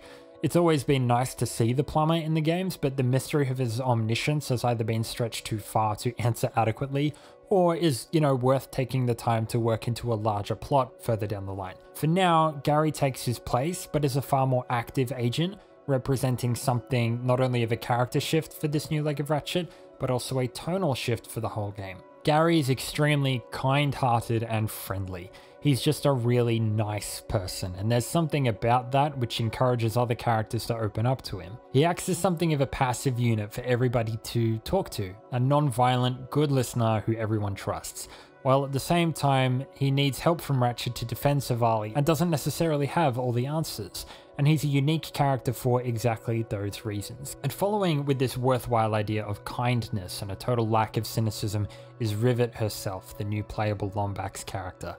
Rivet acts as one half of the Lombax adventure, and that's mathematical. Both she and Ratchet have the same mental levels if you include the introductory sequence. It helps that her design is really cool, conveying a ton of personality that stops at just the right moment before it gets a little too busy. My favorite touches are her earrings, just tying everything together. Although I do one day long for both her and Ratchet to remove their little hats. They wear them all the time. There's got to be something weird under there. There is something about how Rivet is placed so smoothly into this game that I think I admire with a bit of a sly smirk. It was no doubt a daunting prospect to place a new character in the center of the frame for so much of the game, and the solution to make this work was pretty sneakily good. It's putting Rivet with Clank. What a great choice. There was potential here for cutting to Rivet to cause like a cold introduction and feel too different, or like she's replacing Ratchet in the story, but the structure in the early parts of the game and including Clank on board to make her immediately feel included with the larger cast instead of standing separate from them accomplishes a ton. It's also an immediate opportunity to show how she both is and isn't different from Ratchet in relation to Clank. In gameplay, they're functionally identical, something I hope the future games don't repeat, but in regard to character, there's opportunities taken. She initially distrusts Clank, makes sure that he's telling the truth, and then begrudgingly admits that she was wrong. It's an interesting way to both explain the story to people who are unfamiliar with the series and give them a new character to become attached to, whilst at the same time nailing the gymnastics to endear her to long-time fans by creating a unique dynamic between her and Clank. Rivet calling Clank Bolt doesn't actually have a set-up conversation and remains unclear where that comes from, but is a really nice touch to give her and Clank a relationship that is different from his and Ratchet's. While there are definite echoes of Clank and Ratchet's first meeting here, that distrust, their following equal relationship, and the subtle social awkwardness on her part is presented masterfully. There's Clank here, who I care about, to act as a bridge to Rivet until she also becomes someone I'm invested in on her own merits. Ratchet's traveling alone is something that I'm quite used to by this point, so the game is fine with leaving him by himself for a little while, even though the feeling of longing for a companion does come across. So the same method is employed with Ratchet and Kit, allowing Ratchet to act as a bridge from me to her, until both Rivet and Kit, which is such a good pairing of names, have appealed to me individually through familiar channels. This is done before they then pair off together, so introducing them both individually alongside the original pair instead of both at the same time is used to its full effect and is some sneakily excellent writing. I know their stories individually, so that I'm also interested in seeing their relationship and the coming conflict before it actually happens. Very, very cool. The ongoing relationship between Rivet and Clank is one of my favourites in the stories from then on, making way for Rivet's individual arc to take place with grace and subtlety. There's many small touches relating to her changing priorities over the game's story, from protecting herself and working alone to eventually teaming up with Kit at the very end and being part of a larger group of colourful characters. Being able to see her work alone, visit her home, interact with Clank in a distrustful manner, and have some sort of social facade with the Morts accomplishes a lot of character building in many kinds of ways rather quickly. She's seen as though she feels more at home on her own, inside a dark cave, separated from a society which is demonstrated as being super social. She's carved out this dark space as hers, and creating this kind of character without too much of a heavy-handed edgelord tone to her disposition is an interesting balance to strike. It's a great character, a loner rogue who isn't also socially inept, completely rejecting of help, or just in a sour mood all of the time, is a bit of a rarity. And it's another look at, just like with Gary, this tone that the game is apparently going for and leaves behind in my mind. The game is so kind. There's something deeply considerate in how each of these characters speak with each other, making room for emotion and truth, checking in, people opening up. There's often conversations between the pairs while they're out in the world, just triggering at random like party banter in a Dragon Age game that does a lot of this. As a result, I feel like these characters care about each other and what they have to say and feel. The way Rivet promotes this was reportedly a high priority. She's allowed to have her dramatic arc, be initially presented as though she's a loner, be a bit scarred. It makes perfect sense. She's gone through tough times in this galaxy, and the game does well to convey how that's worn on her. She's been fighting a losing battle against Nefarious, more or less by herself all her life, without a family, without a Clank, having lost her arm in the pursuit. That side of her is investigated and isn't shied away from. It's necessary that tones be balanced to convey hope or happiness in the purest form after the fact. Rivet is the centerpiece of that, to convey her tiredness and trauma, but also her determination and ability to forgive in equal measure makes her a character worth investing in and worth following from here on out. She's got every reason to throw in the towel, give up, become hateful, prejudiced, or unforgiving. Her patience is tested and her trust in her eyes is betrayed by people that she needs. It doesn't take much, but Insomniac choosing to show the strength of positive growth from that environment again and again is worthy of attention and praise, not to pull cynicism out of this environment. One of my favorite touches to display this growth is a visual one. When her home is broken into early in the game by a Seekapede, and a magnetic force begins to pull herself, Clank, and an infobot relevant to her mission away, acting on instinct, she reaches first to save the infobot. Later in the game, on Blazon Prime, when the phase quartz relevant to her mission and Clank are both in the line of fire of the mining drill, it fires up. Acting on instinct, she reaches first for Clank this time. Gotta love it. Thanks go to Jennifer Hale, the absolute legend, for providing such a wonderful vocal performance as this character. Now, about Kit. Kit is positioned to Clank how Rivet is to Ratchet, and arrives as something of an understated surprise. I expect with time, I will come to love this character as deeply as I love Clank, because everything about her, thanks in part to the vocal performance provided by Deborah Wilson, is perfect. If the rest of this game had not been so consistently engaging and exciting, Kit would have stolen the show in a single scene. Given how excellently this team knows how to use Clank's best emotional aspects for the story, it should come as no surprise that a self-consciousness and fear hiding an absolute ball of energy and excitement is just as perfect as Clank. Someone put the tears back in my face. I didn't say they could come out just yet. Kit's later introduction to the story means she has less time to shine than the other three major players, and given how much time she spends as a companion, I didn't really think of her as a player character all that much. I suspect her relationship with Clank in particular would have been aided most by spending more time with them together, whether in the field or in cutscenes. I don't think she actually exchanges a single word with him in the whole game, which is just a straight up problem. There are some beautiful moments here though, in particular the scene with both Rivet and Kit discussing the pressure that they kind of feel to emulate their dimensional pair. Ratchet and Clank's friendship has had to go through a lot of stages to get to the point they're at, and it's natural that Kit and Rivet would see that end product and miss the journey leading up to it. Like, it took a time, and like, they fought a lot. Both characters get a little stiff and frozen around each other despite Kit's outward excitement, and it's really well done. This cutscene between Kit and Rivet is beautifully animated, showing somehow how both of them want so desperately for the other one to push for the pairing harder, to be the vulnerable one, but they're just not looking at each other. We will not lose your friends. So, if Ratchet is an alternate dimension me, and Clank is an alternate dimension you, were we meant to team up too? They do seem happy together. Yeah. Guess being on my own is just what I'm used to. Me too. So maybe this is just temporary.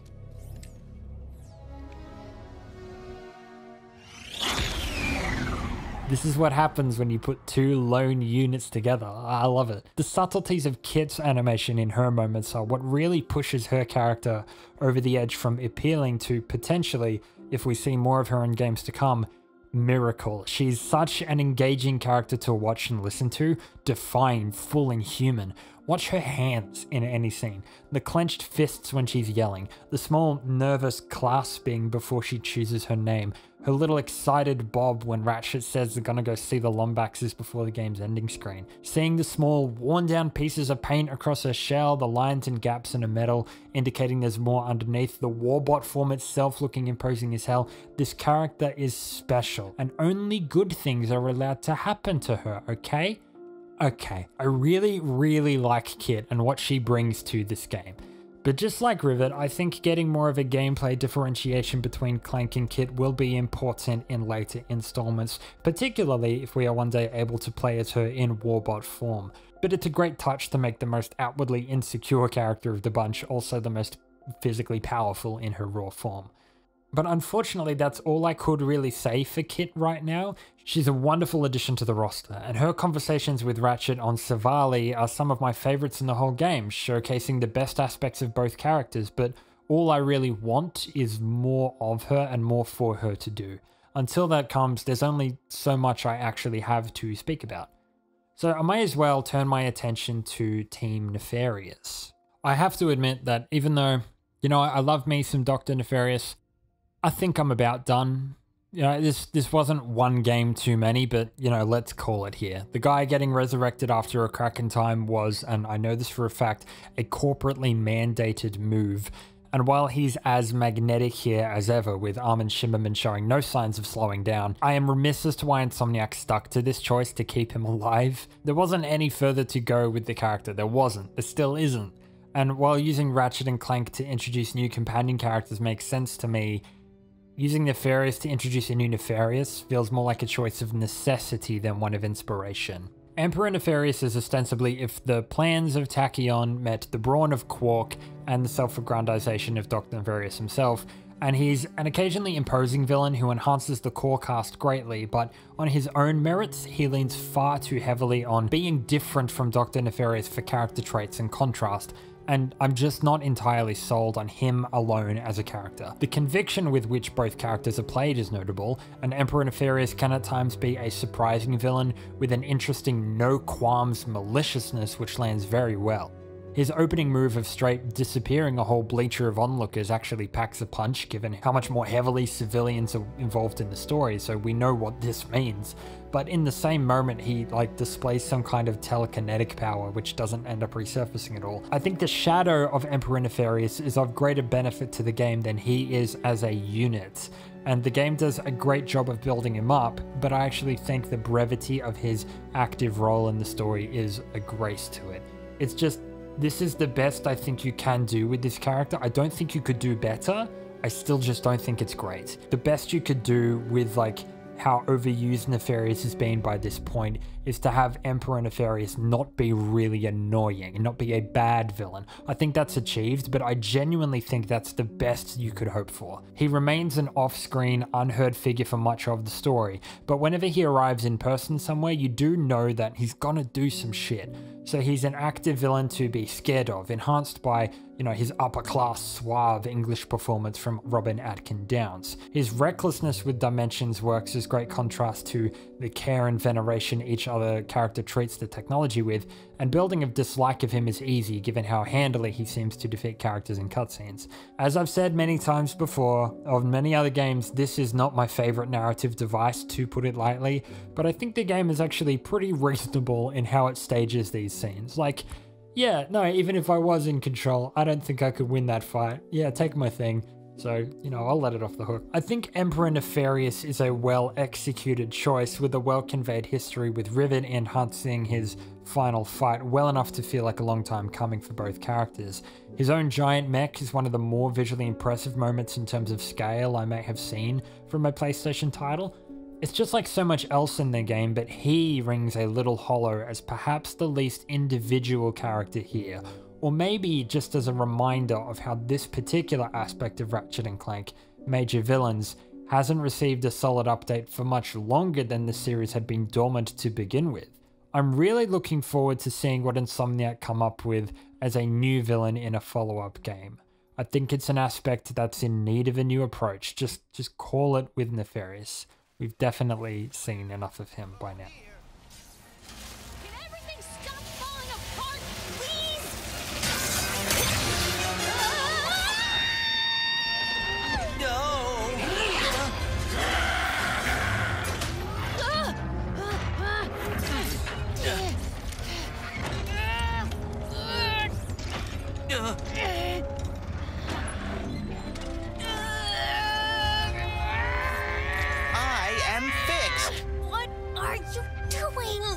Improvising. I may be different than I was, but you helped me realize I am still Clank. I am quite relieved. When the Bullards asked me to protect them, it opened my eyes to a great many broken things. So very many. And you became distressed. But being able to fix another, to see that all is not lost. How can I ever repay you both? Can you fix this?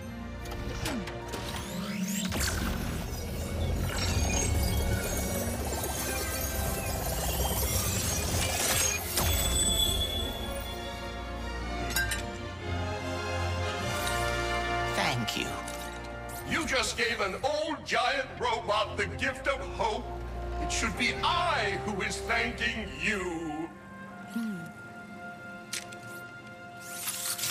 Let's talk about theme. So the stage on Torrent 4, while the game's shortest, is a spectacle highlight with a truly mind-blowing grind rail sequence involving a giant Pacific Rim-esque robot named the Fixer. The irony of the sequence shouldn't go over anybody's head, but it's also strangely an emotional moment for me, or at least was when I played it. First of all, there's this exchange between Clank and Rivet partway through. Is he talking about me? Because of your arm? Don't listen listen to him, Bolts. If you're broken, so am I. And I think we're pretty awesome. And then Clank's improvisation to help the Fixer come out of his despair. This has been preceded with Ratchet and Clank when they first approached Torrenfall with a brief exchange about improvising, which helps this brief level feel like a tight, well-contained adventure. But in how it relates to the larger narrative theme is crucial. The core theme I think I detect apparently revolves around the idea of thinking of things as not being broken, but merely changed. It has undertones of a Destiny mentality of turning the being who you were supposed to be story trope a little bit on its head, like you are who you're supposed to be. And the story seems to suggest that brokenness in regard to both personality and physical attributes is intrinsically tied to belief that you are only broken if you say you are. Otherwise, you're perfectly you. That your imperfections, whatever that means and whatever that may be, can weigh you down, put you into distress, and be worth working on, but really, there's nothing wrong with you as a person. You could be a completely different person and still be just as beautiful. In the light of disability, I'm not a disabled person, but there are definite allusions toward disability in the story.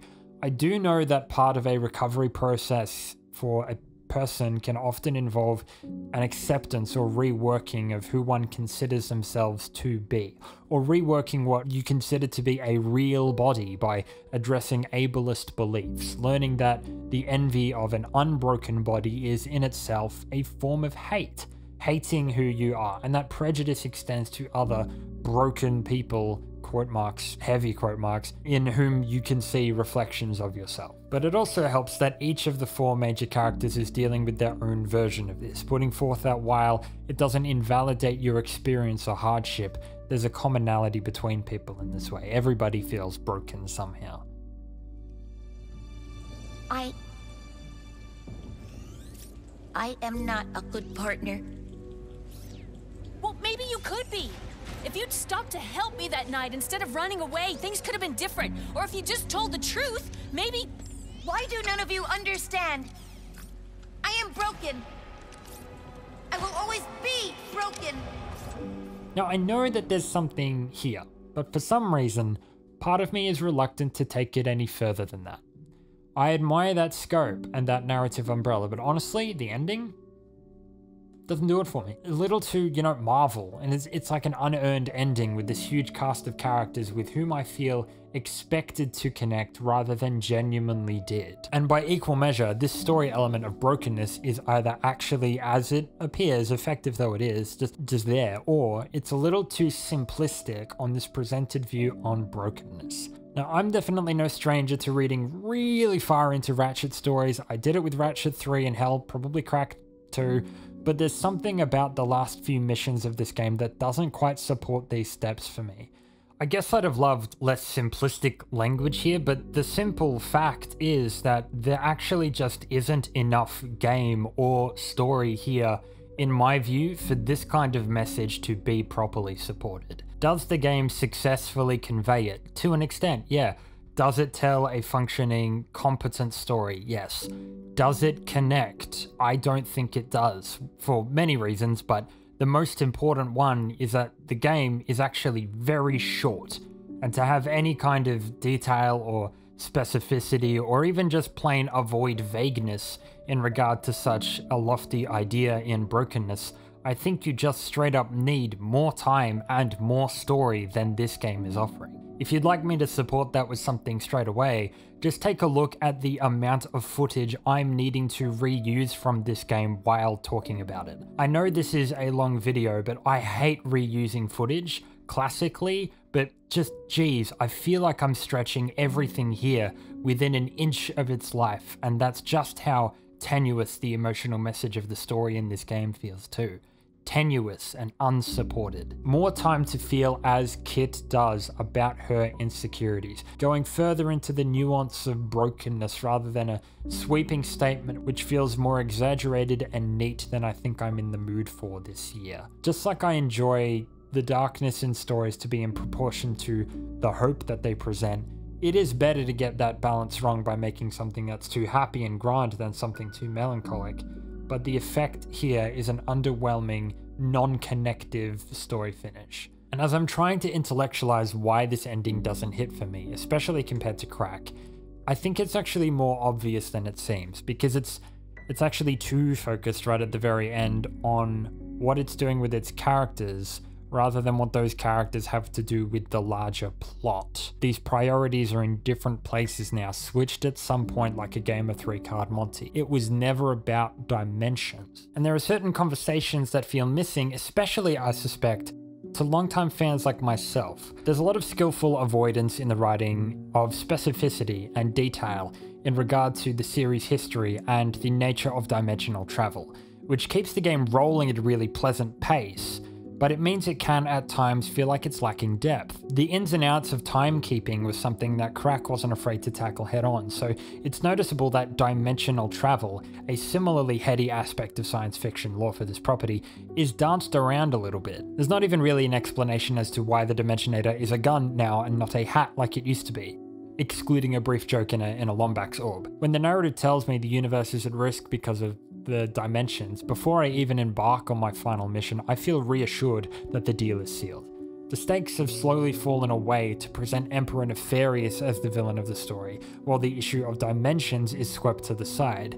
And the reason why all of this started is kind of irrelevant. It's basically a MacGuffin by this point. Grab the gun off the loud British man and you're all good. And for all its telling of the abuse of dimensionality, there are mechanics throughout the game that are presented as exciting elements of spectacle intertwined with dimensions, and it becomes easy to be desensitized to the depth of that concept.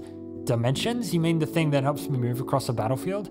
It's contradictory, or at least opportunistic, right? The thing that's easy for B characters to deal with unexplained off-screen? Does it make sense that the scary villain would use a dimensional portal maker to transport his sworn enemies to a prison within the same dimension? I mean, that's how the mechanics display it a lot of the time. Teleport me from Xerxes to Sargasso in the same dimension. The more I think about it, the more it annoys me that the effect of the Dimensionator itself, as presented in the game, has nothing to do with switching dimensions and is more about just warping or shortening space. The Blazon Crystal mechanic is dimensionality. These are just teleportation portals. The last thing I want to sound like is that I'm saying this game needs to emulate Crack at every opportunity. I don't believe that.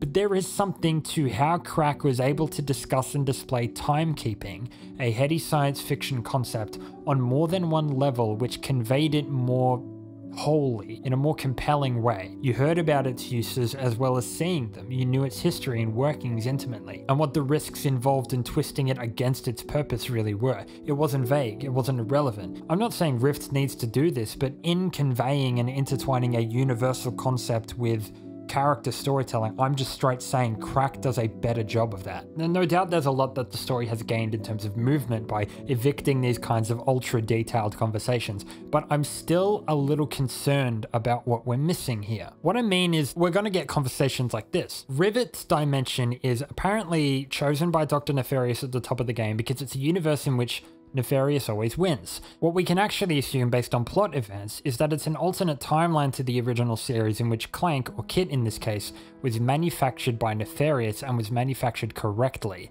and consequently never met Ratchet, or Rivet in this case. The twist of the story, I think, is that what's actually different about this dimension is that they never met, and the resistance against Nefarious was more spread out and weaker as a result. Without Ratchet and Clank teaming up, the preceding history of the galaxy is the same, but not anything after the first game. There's a little codex entry which states that Drek was turned into this sheep by Emperor Nefarious, presumably putting an end to his plans, and if Quantum/Quark had never teamed up with Drek in the first game, or had basically been a different person to begin with, then the Protopet fiasco never happens in the first place. So this means Nefarious's anti-squishy plan from the third game is successful, basically, and then he rules the galaxy. Or does it go even further back to Nefarious's plans against Quark as detailed in the third game's vid comics? Is it actually just a dimension in which he always wins and not the Kit and Rivet thing? Because if that's true, he wouldn't be a robot, right? Does this dimension have a great clock or Sony? It makes sense that since Dr. Nefarious only sought the clock after his defeat,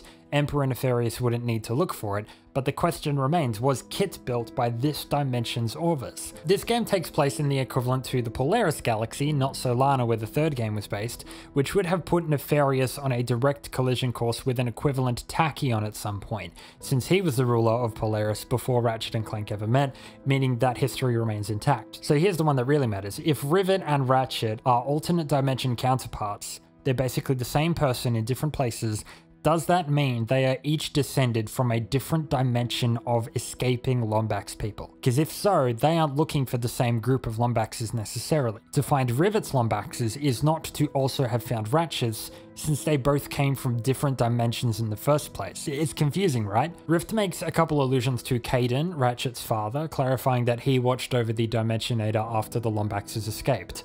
This doesn't hold up since he was in Ratchet's dimension, not Rivet's. There's still no canonical information concerning Ratchet's second parent, if he has one, but does that mean that Caden's equivalent to Rivet's father, could still be out there? Since the Lombaxes built the Dimensionator to destroy the Cragmites, are there multiple Dimensionators built by countless races of Lombaxes all fleeing various tachyons in infinite dimensions? I fully understand Rift's clever footwork around these kinds of questions in favor of a functional freaking narrative that doesn't get bogged down in the heady details. It's usually done by playing it as though, oh man, I have so many questions, but that can wait. We need to focus on Nefarious. It's an intelligent deflection to buy time, but it doesn't actually promise when these questions will be answered. What's going to fix this problem is not to say that Rivet and Ratchet are dimensional counterparts. It's for Rivet's story to be similar to Ratchet's, but just be a different abandoned Lombax who got lost in another dimension. It's not too late to fix this, since them being counterparts is just their theory, not a certainty. To imply that they are dimensionally linked and somehow different versions of the same person makes this really, really messy, because then that idea of equivalence extends to every piece of Lombax history, which is itself entangled with dimensions and creates full-on paradoxes. It's also possible that a lot of this information has been excluded intentionally for one reason or another, maybe to bring up in a later game and in a couple of years I'll look like a big dum-dum. But I hope we can all agree for now that the omission of the story as a storytelling choice is contradictory. I know I'm not trying to point out the gaps here because there's potential plot holes. I'm pointing it out because it's incredibly interesting and I want to see it spoken about. Neither of the counterpart pairs have conversations with each other despite there being ample time for that, and I really think it wouldn't do the game any harm to expand on these areas of character because they contribute to the world building at the same time. If there's going to be sequels, even more so. I want to see Rivet and Ratchet talk to each other more. I want to see Clank and Kit connect. I'm aware that Insomniac are the monarchs of functional writing focused on objectives, but I'd hoped for some of the subtle character moments we saw them implement in Marvel's Spider-Man, the interactions that were just about characters and their history and relationships and not there for any other reason, would make their way over here. These are really rich characters with a lot more to talk about than this story would imply. When it counts, Rift Apart missed the forest of dimensionality for the trees of what they could do with it. Because it's too easy. It feels as though it's presuming I wouldn't care about more technical, detailed conversations about how this works. But the effect of not giving me anything to really sink my teeth into conceptually is that I find it harder to let the story that's here get its teeth into me. Because you know, if I push it a little bit, it gives. There's nothing there. I do believe that this game somehow failed to convey the concept of dimensions and the enormity or details of that idea, especially relevant to the series prior, with enough weight to get away with how much it wants to openly gain from it. It employs a concept and mechanics well. It shows the villain disregarding that same idea well, gains the benefits of new characters and a future trajectory through it. There's so many beautiful things spawned from this idea. This convenient, never truly dangerous idea it refuses to engage with on any difficult conceptual level. Does its ease with it betray a toothlessness? And in regard to brokenness, I find it painfully obtuse that the game's ending ties everything up in so neat a bow without a thought as to explaining how or why everything is so instantly solved. No. This fairy tale ending straight up doesn't support the message. Nevertheless, I can accept most of it as needed to evict to keep the game moving and respect how the game is written for the most part. Again, it's extremely detailed in like the barks and NPCs and stuff. It's not as if we're skint on cool character connection moments or emotional arcs, not even close. There's a distinct elegance on how the use of an alternate dimension with equivalent characters allows Insomniac to tell a familiar story, but also create something new to move forward with. Given the almost completely changed team on the 1s and 2s, I can understand the desire to make something new that this team can take ownership of. I think the way that they've gone about that is really smart. But there is one choice that I honestly think makes me a little angry. In this story about Lombaxes, dimensional travel, and Clank trying to repair what he's broken, there aren't any mentions of Orvis or Alistair Azimuth. I don't like this. This really quite annoys me, mostly because it's pointless. And given the game's refusal to even reference Talwyn, Kronk, or Zephyr at any meaningful point as well, I know there's like a picture of Talwyn in the credits, there's no discussion on Clank's origin in a codex entry or anywhere else. It actually kind of concerns me that maybe the characters or the facts of what the PS3 era of the series established about the characters may have been cut from the canon. The game doesn't ever speak about Nefarious's exact history with Ratchet or Clank, so it presumes that you're aware of at least some of the history of the series, but it's not quite the same with Azimuth or Orvis because they are so relevant to this story. It honestly kind of rubs me the wrong way to never talk about them. This isn't just a nitpick. Rift revisits Tauren 4, the same planet where Ratchet first met Alistair, and never once says his name. By doing this, the game shows me that it had to put effort in to avoid bringing him up. Where Orvis went after Crack in time remains one of that game's biggest unsolved mysteries, and he's never so much as name dropped. There's a clear deferring of Lombax's questions to a potential next game, while Rift stokes the embers a little bit to re-engage the mystery, but it's really got to bring the heat if that happens. And I can't see a good reason right now why Ratchet never mentions to either Rivet, Kit, or any of the monks studying Lombax architecture on Savali, oh hey yeah, I actually have met a Lombax before. He was part of the reason they disappeared in the first place. He died saving the universe. He was my father's friend. He was my friend. Unless Azimuth has been cut from the canon, which would be ridiculous, why wouldn't this be in the game? It's extremely relevant. It's easy advertising for a previous game that people can go back and see, especially if there's going to be a remaster or re-release on this system. And it gives more context to the story of the Lombax disappearance for new players to understand as well.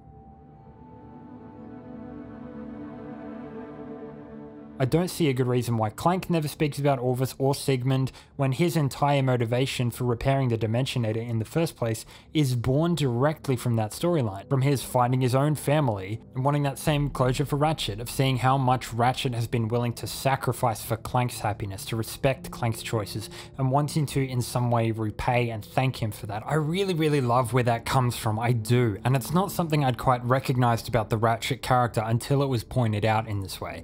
Like this self-sacrifice thing of him putting his own needs and wants behind anybody else's. And Rift does a great job of explaining where that comes from and why he's actually not gone looking for the Lombaxes already. Ratchet is anxious about it, comfortable where he is, and deciding to actually do something for himself rather than others brings up a whole lot of insecurities. It's a beautiful storytelling opportunity. And it enhances Clank for the same reason. Something in their friendship that Clank wanted to repay, a gesture of extreme thanks to his best friend, holds potential consequences for the whole multiverse. The game does a great job displaying his guilt about that regularly. It hangs over his every line, I feel, and this might be David Kaye's best performance as Clank in his entire tenure as a result. He constantly sounds worried, and the weight of what's happened really feels like it comes across. But this really hits home for me through both of these characters because of extraordinarily specific things about Orvis and Alistair and Sigmund that I'm aware of that aren't spoken about here. It's left unsaid when there's no reason to not say it when it tells this story in and of itself more completely. And it also misses that Ratchet could very well be avoiding looking for the Lombaxes because he's worried about overstepping the bounds of the universe like Azimuth came close to doing. And I get, wanting to focus on the new characters and not confuse new players with too much information.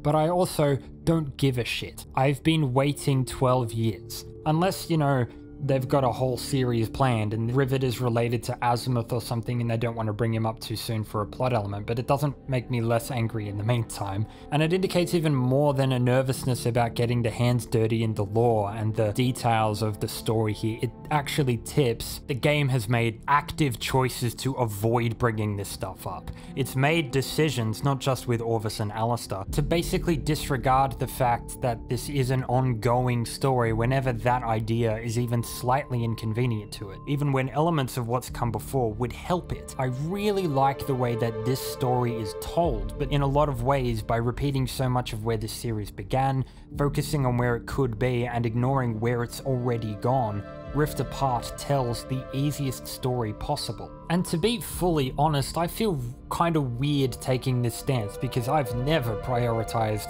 sequelisms or fan service over functional narrative before at a base level. I've tried asking myself if this is just because of my personal investment, and I won't deny that that has a part here, but I've tried to separate the two. And I just also believe that the preceding stories of Tools, Quest, Crack, and Nexus being more present and acknowledged inside this game is still in its best interests. It would help tell what story here more effectively. The aspects of brokenness would come across if they were related to prior characters. It would help situate this already great story inside the larger universe it's currently only connected to very limply. I am trying to understand the particulars of Rift's situation as being a tech showcase, a bit of a system seller, a long-awaited sequel, and a new start with a new team, but its choice to present itself as though it's almost self-contained strikes me as kind of foolish or naive, because even in the particulars of this current story, you just lose if you do that.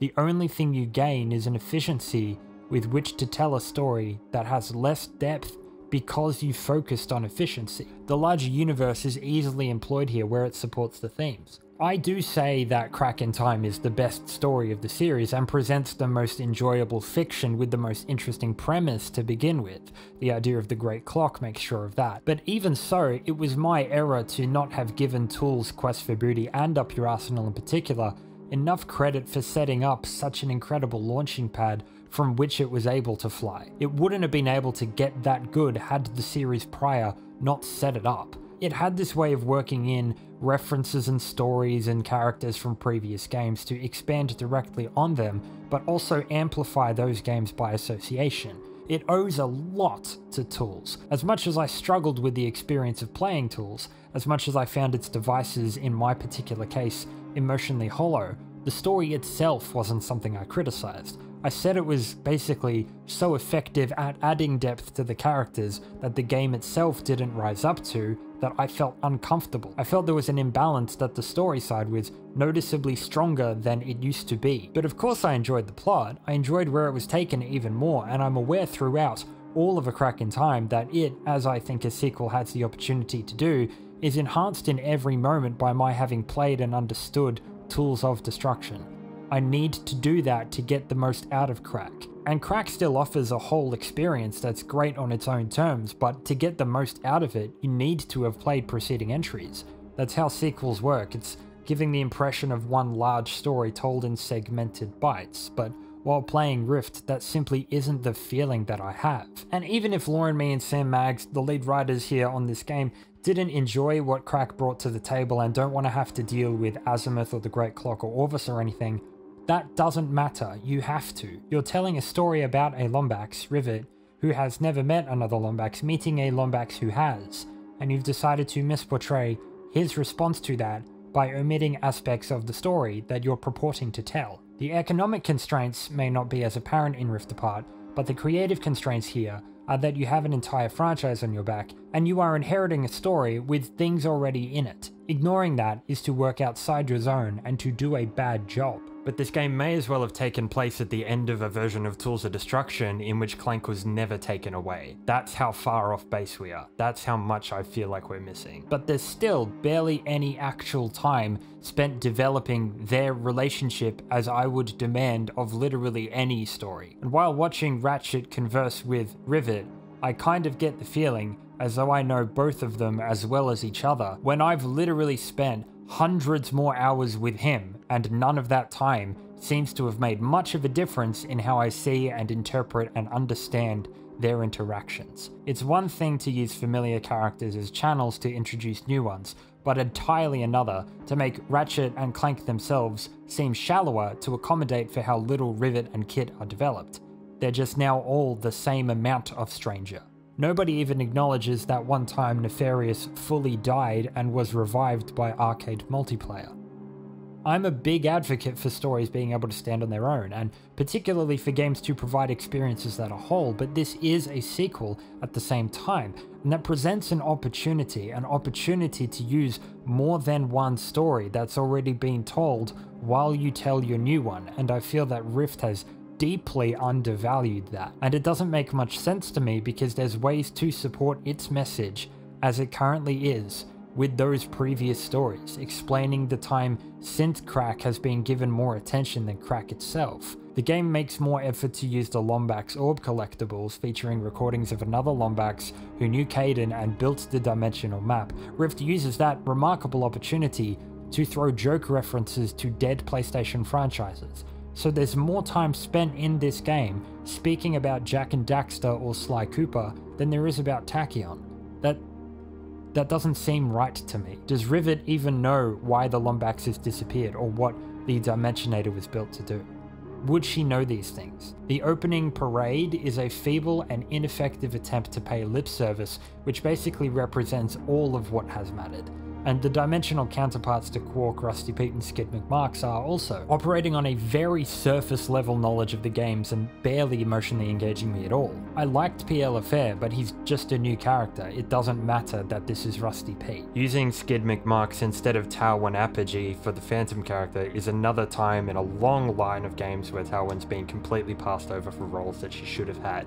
She should have been playable in All for One instead of Nefarious. She should have been playable in Full Frontal Assault. I understand that this game, on the face of things, seems to slant toward nostalgia for the PlayStation 2 era, but this character is just sitting here. Please use her. Just on the fact that the Great Clock is apparently common knowledge now, I hated that in Nexus 2. It's just worth a parade balloon when it was the best kept secret in the galaxy. I don't know why this is so inconsistent. I don't have the ability to look at this game as though I don't know the series as a whole. I'm not a newcomer.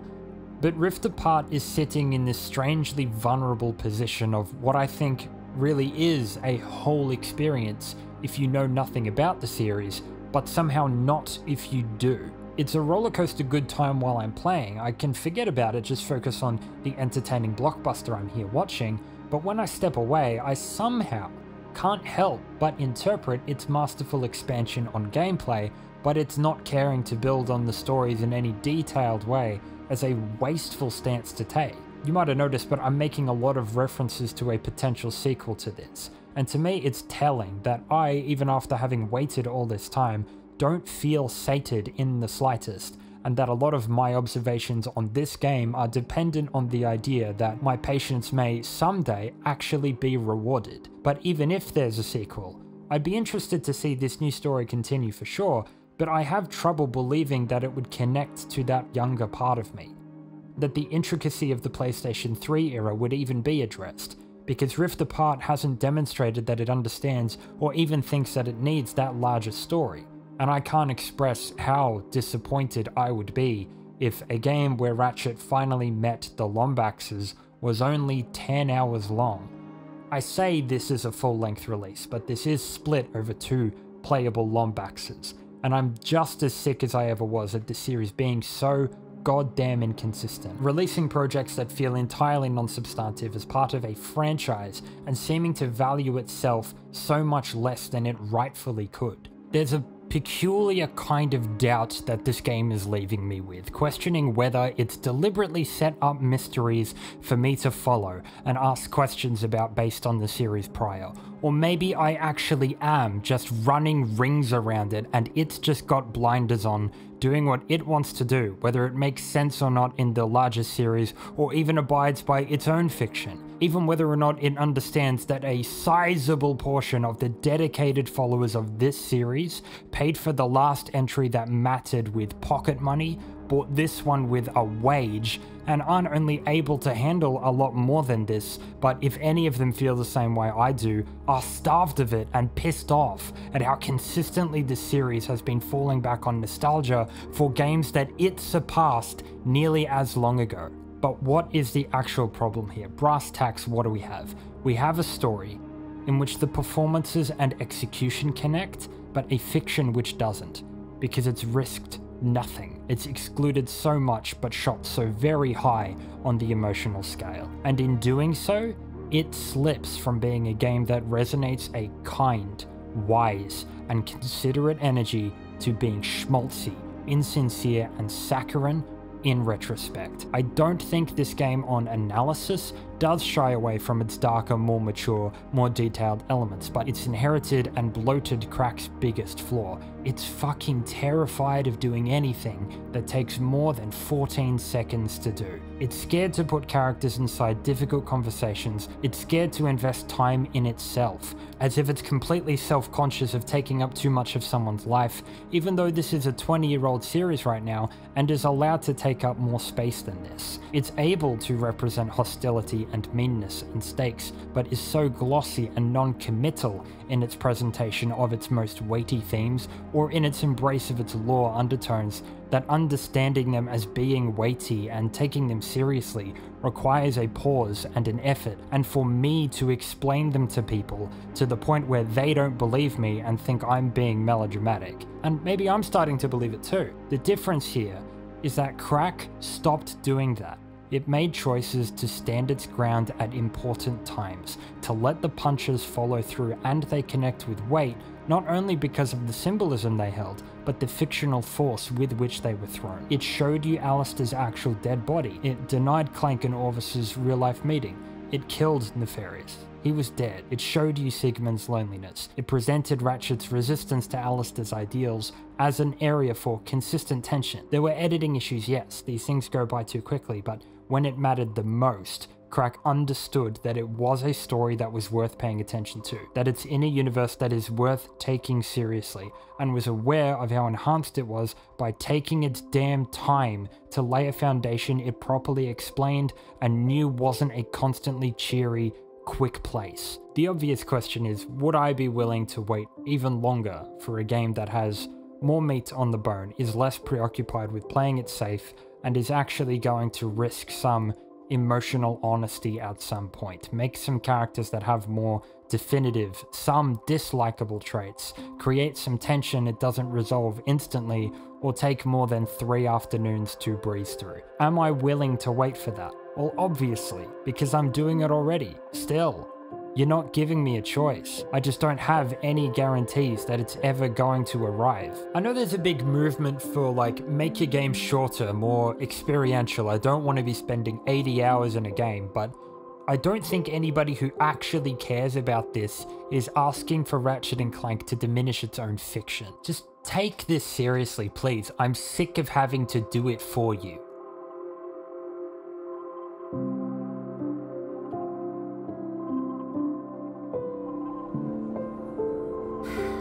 Come on, let's hear it. I am feeling a bit responsible for all of this. Perhaps it is because of me that the dimensions are falling apart, that Ratchet and I are lost. Oh, yeah. Well, hey, your communicator's about to get fixed, so that's something. Right. What I do know is that this is a story told in a game with a lot to already do. And if there's one thing I can't accuse Rift Apart of being, it's lacking in clear vision. For now, this broken things message is here, enhancing what surrounds and motivating other aspects of the movement. I'm sure there's a lot of depth here that I'll come to see further down the line. I'm very willing to be flexible on this. Story messages are very sort of fluid things, but there's so many moving pieces in this game. I've spent so long talking about them, and this story perhaps just being well presented and exciting and fluid is what I'll acquiesce. This is a compelling character story which is presented nigh perfectly within a game which also plays nigh perfectly. It's explosive, Oddly emotional sometimes, contains a message of some sort, it's full of heart, and is oh so perfectly in tune with the gameplay and the worlds in which it takes place. It's just not conceptually quite in tune with itself.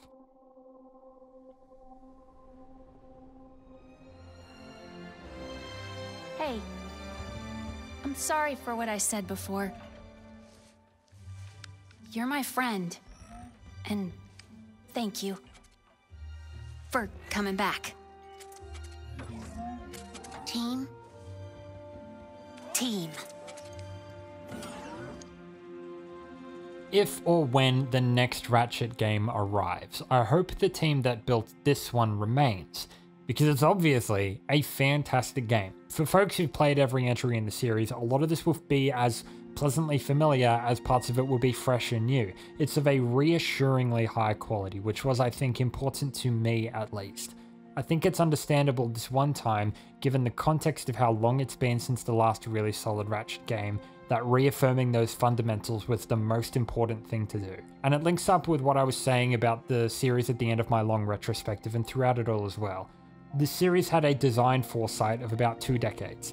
It's basically future-proof, it doesn't get old. Rift Apart has carried on that legacy, the legacy of embracing new technology. Different gadgets and puzzle mechanics worked into each game, often new vehicles, different stories and planets to visit, and of course, a different juiced up arsenal each time. It's such a mutable formula. In combining it with the right movement and level design appropriate to each other in this game, has reconfirmed this as being as solid game franchise design as Sony have ever had. It has a brand and points about it that are attractive on the surface, action elements and whiz-bang shooting, but also a complex core of opportunities to extend its life across multiple games, obviously. But also any type of environment and many kinds of stories and atmospheres, some of which Rift Apart has broached for the very first time, others it showcases more fully than we've ever seen before. Rift Apart refines Ratchet and Clank by its renewed focus on characters, its full-on embrace of PlayStation 5 technology, and its injection of brand new movement into its combat and platforming. I loved playing this game and consider it one of the strongest singular entries to this franchise. Rift Apart is at the very least an absolute technical marvel, visually nigh on flawless, but most importantly, is an entry which can and does showcase and represent often the best aspects of what Ratchet and Clank has offered throughout its long but slightly distant history, and beefs them up to the here and now. It will, hopefully, catch attention and bring the series into new players' hands, find its footing again, and regain critical attention for its potential and mastery with power and immediacy. From my perspective, to channel that familiarity into new areas in the future, if there's truly even any need, would come by addressing the fundamentals and changing what seems unquestionable that hasn't been touched yet, even just to see if it works. Less reliance on sequential levels, a different health system, a new villain and a greater focus on stealth, perhaps in the series which has centrally involved a pair of traveling companions, giving them a home. I don't know. What I do know is that this formula for Ratchet is familiar and fresh in all the right ways, because that's how it was initially designed. And I trust this new team to do something even more incredible if there's a next time, and I really, really hope there is, because I haven't allowed myself to be excited or even hopeful that there'd be a future for Ratchet and Clank at all in a very, very long time. And on that personal note, as a content creator, as someone who likes to ruminate on games and the contexts which surrounded their creation, I fully understand Rift's desire to appeal to new audiences and new players, and I loved seeing how it's beginning the series anew. As a lifelong fan of the series, I'm delighted to see it include touches that I've been asking for a long time, but as someone who didn't allow themselves to get excited, and as someone who's been waiting so long for this story, I was relieved to see the heart, but I'm frustrated at its lack of substance. In some ways, I think the refinement on the story end has gone way too far, and sanded down edges so smoothly that it's missing things now that I didn't even know that I appreciated. I'm disappointed to see it take this great new tone and these great new characters in the unapologetic direction of blockbuster breakneck entertainment and sacrifice clarity, fictional depth, connectivity to the characters of previous games, to apparently preserve pacing at every opportunity. It feels like it's made exclusively for the people who don't want a game that's too long. They don't have the time, they just want the experience, they want the game to be done. Clearly, I've got all the time in the world, and Insomniac taking all the time in the world to finally make a real follow-up which in itself takes no time at all, is bewildering and sour. This is the sequel to A Crack in Time that 12 years told me I would never get to play, and that's really big for me and a lot of other people. And I find it difficult to articulate how I could have loved this game but also feel so deeply disappointed. This doesn't make me happy to do. I don't like having to bring up Crack so often. I just hope you can understand what I'm trying to say by doing that, because instead of having something in Rift Apart to work off or dissect, I'm trying to discuss this game's lack. The lack of detail in its own story, the lack of depth in its own characters, and it's a hard thing to feel justified about, like what a game isn't while still enjoying what it is, because I do. I hope that's come across. What this game is good, but in a rare case, I think what it isn't actually still undermines it all the same. I've always taken the stance of trying to learn creative lessons from Ratchet and Clank games in my videos, reflect on what they taught me growing up about how to make cool art. This time it's different. It's not me looking back on a game, it's me assessing something new here and now. But just for some consistency, one more time. What I've learned creatively, what I've been reassured of creatively by Ratchet and Clank Rift Apart, is that if you want to make something that genuinely connects, that lasts longer than itself, you have to grow some teeth, because otherwise you will get bit. I do not want for meek art. I do not thirst for easy sentiment. I don't know why anybody would. So creatively go further into yourself than you think you should. Be more detailed and more extreme and more honest and bigger and bolder and more deadly and harder to understand than you expect anybody to be able to grasp. Then and only then have you made something that someone will connect with. The most personal is the most universal, and the most widely appealing is, by the same measure, often as shallow. Do you want to get a little ways with everybody, to be dropped before you get to say anything at all? Or do you want who holds you to never let you go?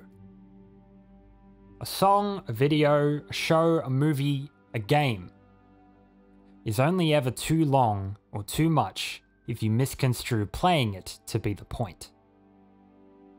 Grow some teeth, Insomniac, or keep getting bit.